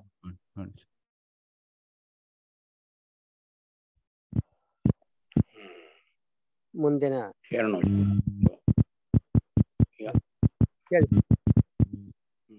ದೇಹ ಬಲವಾಗಿದ್ರೆ ಎಲ್ಲಕ್ಕೂ ಅನುಕೂಲ ಅನ್ನೋ ಅಭಿಪ್ರಾಯವನ್ನ ವ್ಯಕ್ತಪಡಿಸ್ತಾ ಇದ್ದಾರೆ ಶರಣರು. ದೇಹ ಬಲವಾಗಿದ್ದವರು ಬಹಳಷ್ಟು ಜನ ಇದ್ದರು ಸಹ ಆಧ್ಯಾತ್ಮಿಕ ಕಡೆಗೆ ಬರ್ದಕ್ಕಾಗ್ಲಿಯೇ ಇಲ್ಲ. ದೇಹ ಒಂದು ನಿಜ, ಆದರೆ ಅದೇ ಅಲ್ಲ. ದೇಹ ಸ್ವಾಸ್ಥ್ಯ ಇರುವಾಗಲೇ ಅದನ್ನು ಸಿದ್ಧಿಸ್ಬೇಕು ಅನ್ನೋದು ಅಪ್ಪರ ಅಭಿಪ್ರಾಯ. ಸರಿ, ಆ ದೇಹ ಸ್ವಾಸ್ಥ್ಯ ಇಲ್ಲ ಅಂದ್ರೆ ಯಾವ್ದು ಸಾಧನೆ ಮಾಡಕ್ ಆಗೋಲ್ಲ ಅಂತಕ್ಕಂಥ. ಆದ್ರೆ ಅದೇ ಅಂತಿಮ ಅಲ್ಲ, ಅದೊಂದು ಮಾಧ್ಯಮ ಅವಶ್ಯಕತೆ ಎಷ್ಟು ಕೊಡ್ಬೇಕೋ ಅದು ಕೊಡ್ಲೇಬೇಕು. ಅದಕ್ಕಿಂತ ಮೀರಿ ಕೊಟ್ಟರೆ ಏನು ಆಗೋದಿಲ್ಲ. ಈಗ ಗೋರಕ್ಷನಾಥನೇ ತಕೊಳ್ಳಿ, ದೇಹ ಸಬಲ ಮತ್ತೊಂದೇ ಇತ್ತು, ಅವನ ಗುರಿ ಮುಟ್ಟಕ್ಕಾಯ್ತಾ? ಇಲ್ಲ. ದೇಹದ ಜೊತೆಗೆ ಮನ ಭಾವ ಎಲ್ಲವೂ ಸೈಮಲ್ಟೇನಿಯಸ್ ಡೆವಲಪ್ಮೆಂಟ್ ಆದ್ರೆ ಮಾತ್ರ ಸಾಧ್ಯ. ಹೌದು ಹೌದು ಸರ್, ಅದನ್ನ ನಿರಾಕರಿಸ್ತಾ ಇಲ್ಲ ಸರ್, ನಾವು ಅದು ನಿರಾಕರಿಸುತ್ತಿಲ್ಲ. ದೇಹ, ಮನಸ್ಸು, ಭಾವನೆ ಇವೆಲ್ಲದರ ಸಾಧನೆ ಅದಕ್ಕೆ ಬೇಕೇ ಬೇಕು ಸರ್. ಹೌದು, ನೀವು ಹೇಳೋದು ನಿಜ ಸರ್, ಅದು ಹೇಳೋದು ನೀವು ಹೇಳೋದು ನಿಜ ಸರ್. ಒಂದಂಗ ಬವಿಯಾಗಿ ಎರಡಂಗ ಭಕ್ತರಾದಾಗ ಆ ಸಾಧ್ಯತೆ ಇಲ್ಲ. ಮೂರು ಮುಪ್ಪುರಿ ಹಗ್ಗ ಇದ್ದಂಗೆ. ಹೌದು ಹೌದು ಸರ್, ಮೂರು ಒಂದೇ ರೀತಿಯಲ್ಲಿ ಹೋಗ್ಬೇಕಾಗ್ತದೆ. ಅದನ್ನ ದೇಹ ಒಂದು ಮಾಧ್ಯಮ ಇಲ್ಲ ಅಲ್ಲ, ನಾನು ದೇಹ ಒಂದೇ ಅನ್ಲಿಲ್ಲ ಸರ್. ಎಲ್ಲವೂ ಸಮಗ್ರವಾಗಿ ಬೇಕು. ಎಲ್ಲವೂ ಬೇಕಾಗ್ತದೆ, ಎಲ್ಲವೂ ಬೇಕಾಗಿತ್ತು. ಹೌದು ಸರ್, ಥ್ಯಾಂಕ್ ಯು ಸರ್. ಕಾಯದಿಂದ ಲಿಂಗ ದರ್ಶನ ಅಂದ್ರಲ್ಲ, ಕಾಯವನ್ನು ಸಹಿತ ನಾವು ನಗಣ್ಯವಾಗಿ ಪರಿಗಣಿಸಕ್ ಬರೋದಿಲ್ಲ. ಸಣ್ಣ ಭಾವಗಳು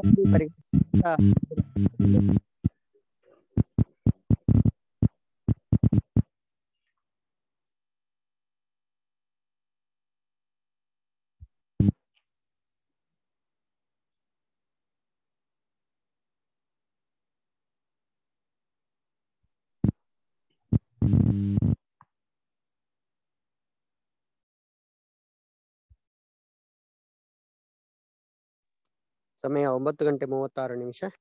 ಮುಂದಿನ ಕಂತುಗಳಲ್ಲಿ ನಾವು ಮತ್ತೆ ವಿಸ್ತೃತವಾಗಿರ್ತಕ್ಕಂಥ ಜ್ಞಾನವನ್ನ ಪೂಜ್ಯ ವೈದ್ಯರಿಂದ ಪಡ್ಕೊಳ್ಳೋಣ. ನಾಳೆ ದಿನನಿತ್ಯ ನಡೆಯುವಂತೆ ವಚನ ಚಿಂತನೆ ಮತ್ತು ಪಂಚ ಆಚಾರಗಳ ಬಗ್ಗೆ ನಾವು ಚಿಂತನ ಮಂಥನ ಮಾಡೋಣ. ಇದೇ ರೀತಿ ತಾವು ನಾಳೆಯೂ ಸಹಿತ ಹಾಜರಾಗಿ ಅನುಭವಕ್ಕೆ ಮೆರುಗು ನೀಡಬೇಕೆಂದು ವಿನಂತಿಸಿಕೊಳ್ತೀನಿ. ತಂದೆ ನೀನು, ತಾಯಿ ನೀನು, ಬಂಧು ನೀನು, ಬಳಗ ನೀನು, ನನಗೆ ನೀನಲ್ಲದೆ ಮತ್ತಾರು ಇಲ್ಲವಯ್ಯ ಕೂಡಲ ಸಂಗಮ ದೇವ. ಹಾಲಲ್ಲದ್ದು ನೀರಲ್ಲದ್ದು ನಿಮ್ಮ ಧರ್ಮ. ಜೈ ಗುರು ಬಸವ. ಶರಣು ಶರಣಾರ್ಥಿ. ಸರ್ವರಿಗೂ ಭಕ್ತಿಯ ಶರಣು ಶರಣಾರ್ಥಿ. ಸರ್ವರಿಗೂ ಭಕ್ತಿಪೂರ್ವಕ ಶರಣ ಶರಣಾರ್ಥಿ. ಶರಣು ಶರಣ ಭಕ್ತಿಪೂರ್ವಕ ಶರಣ ಶರಣ.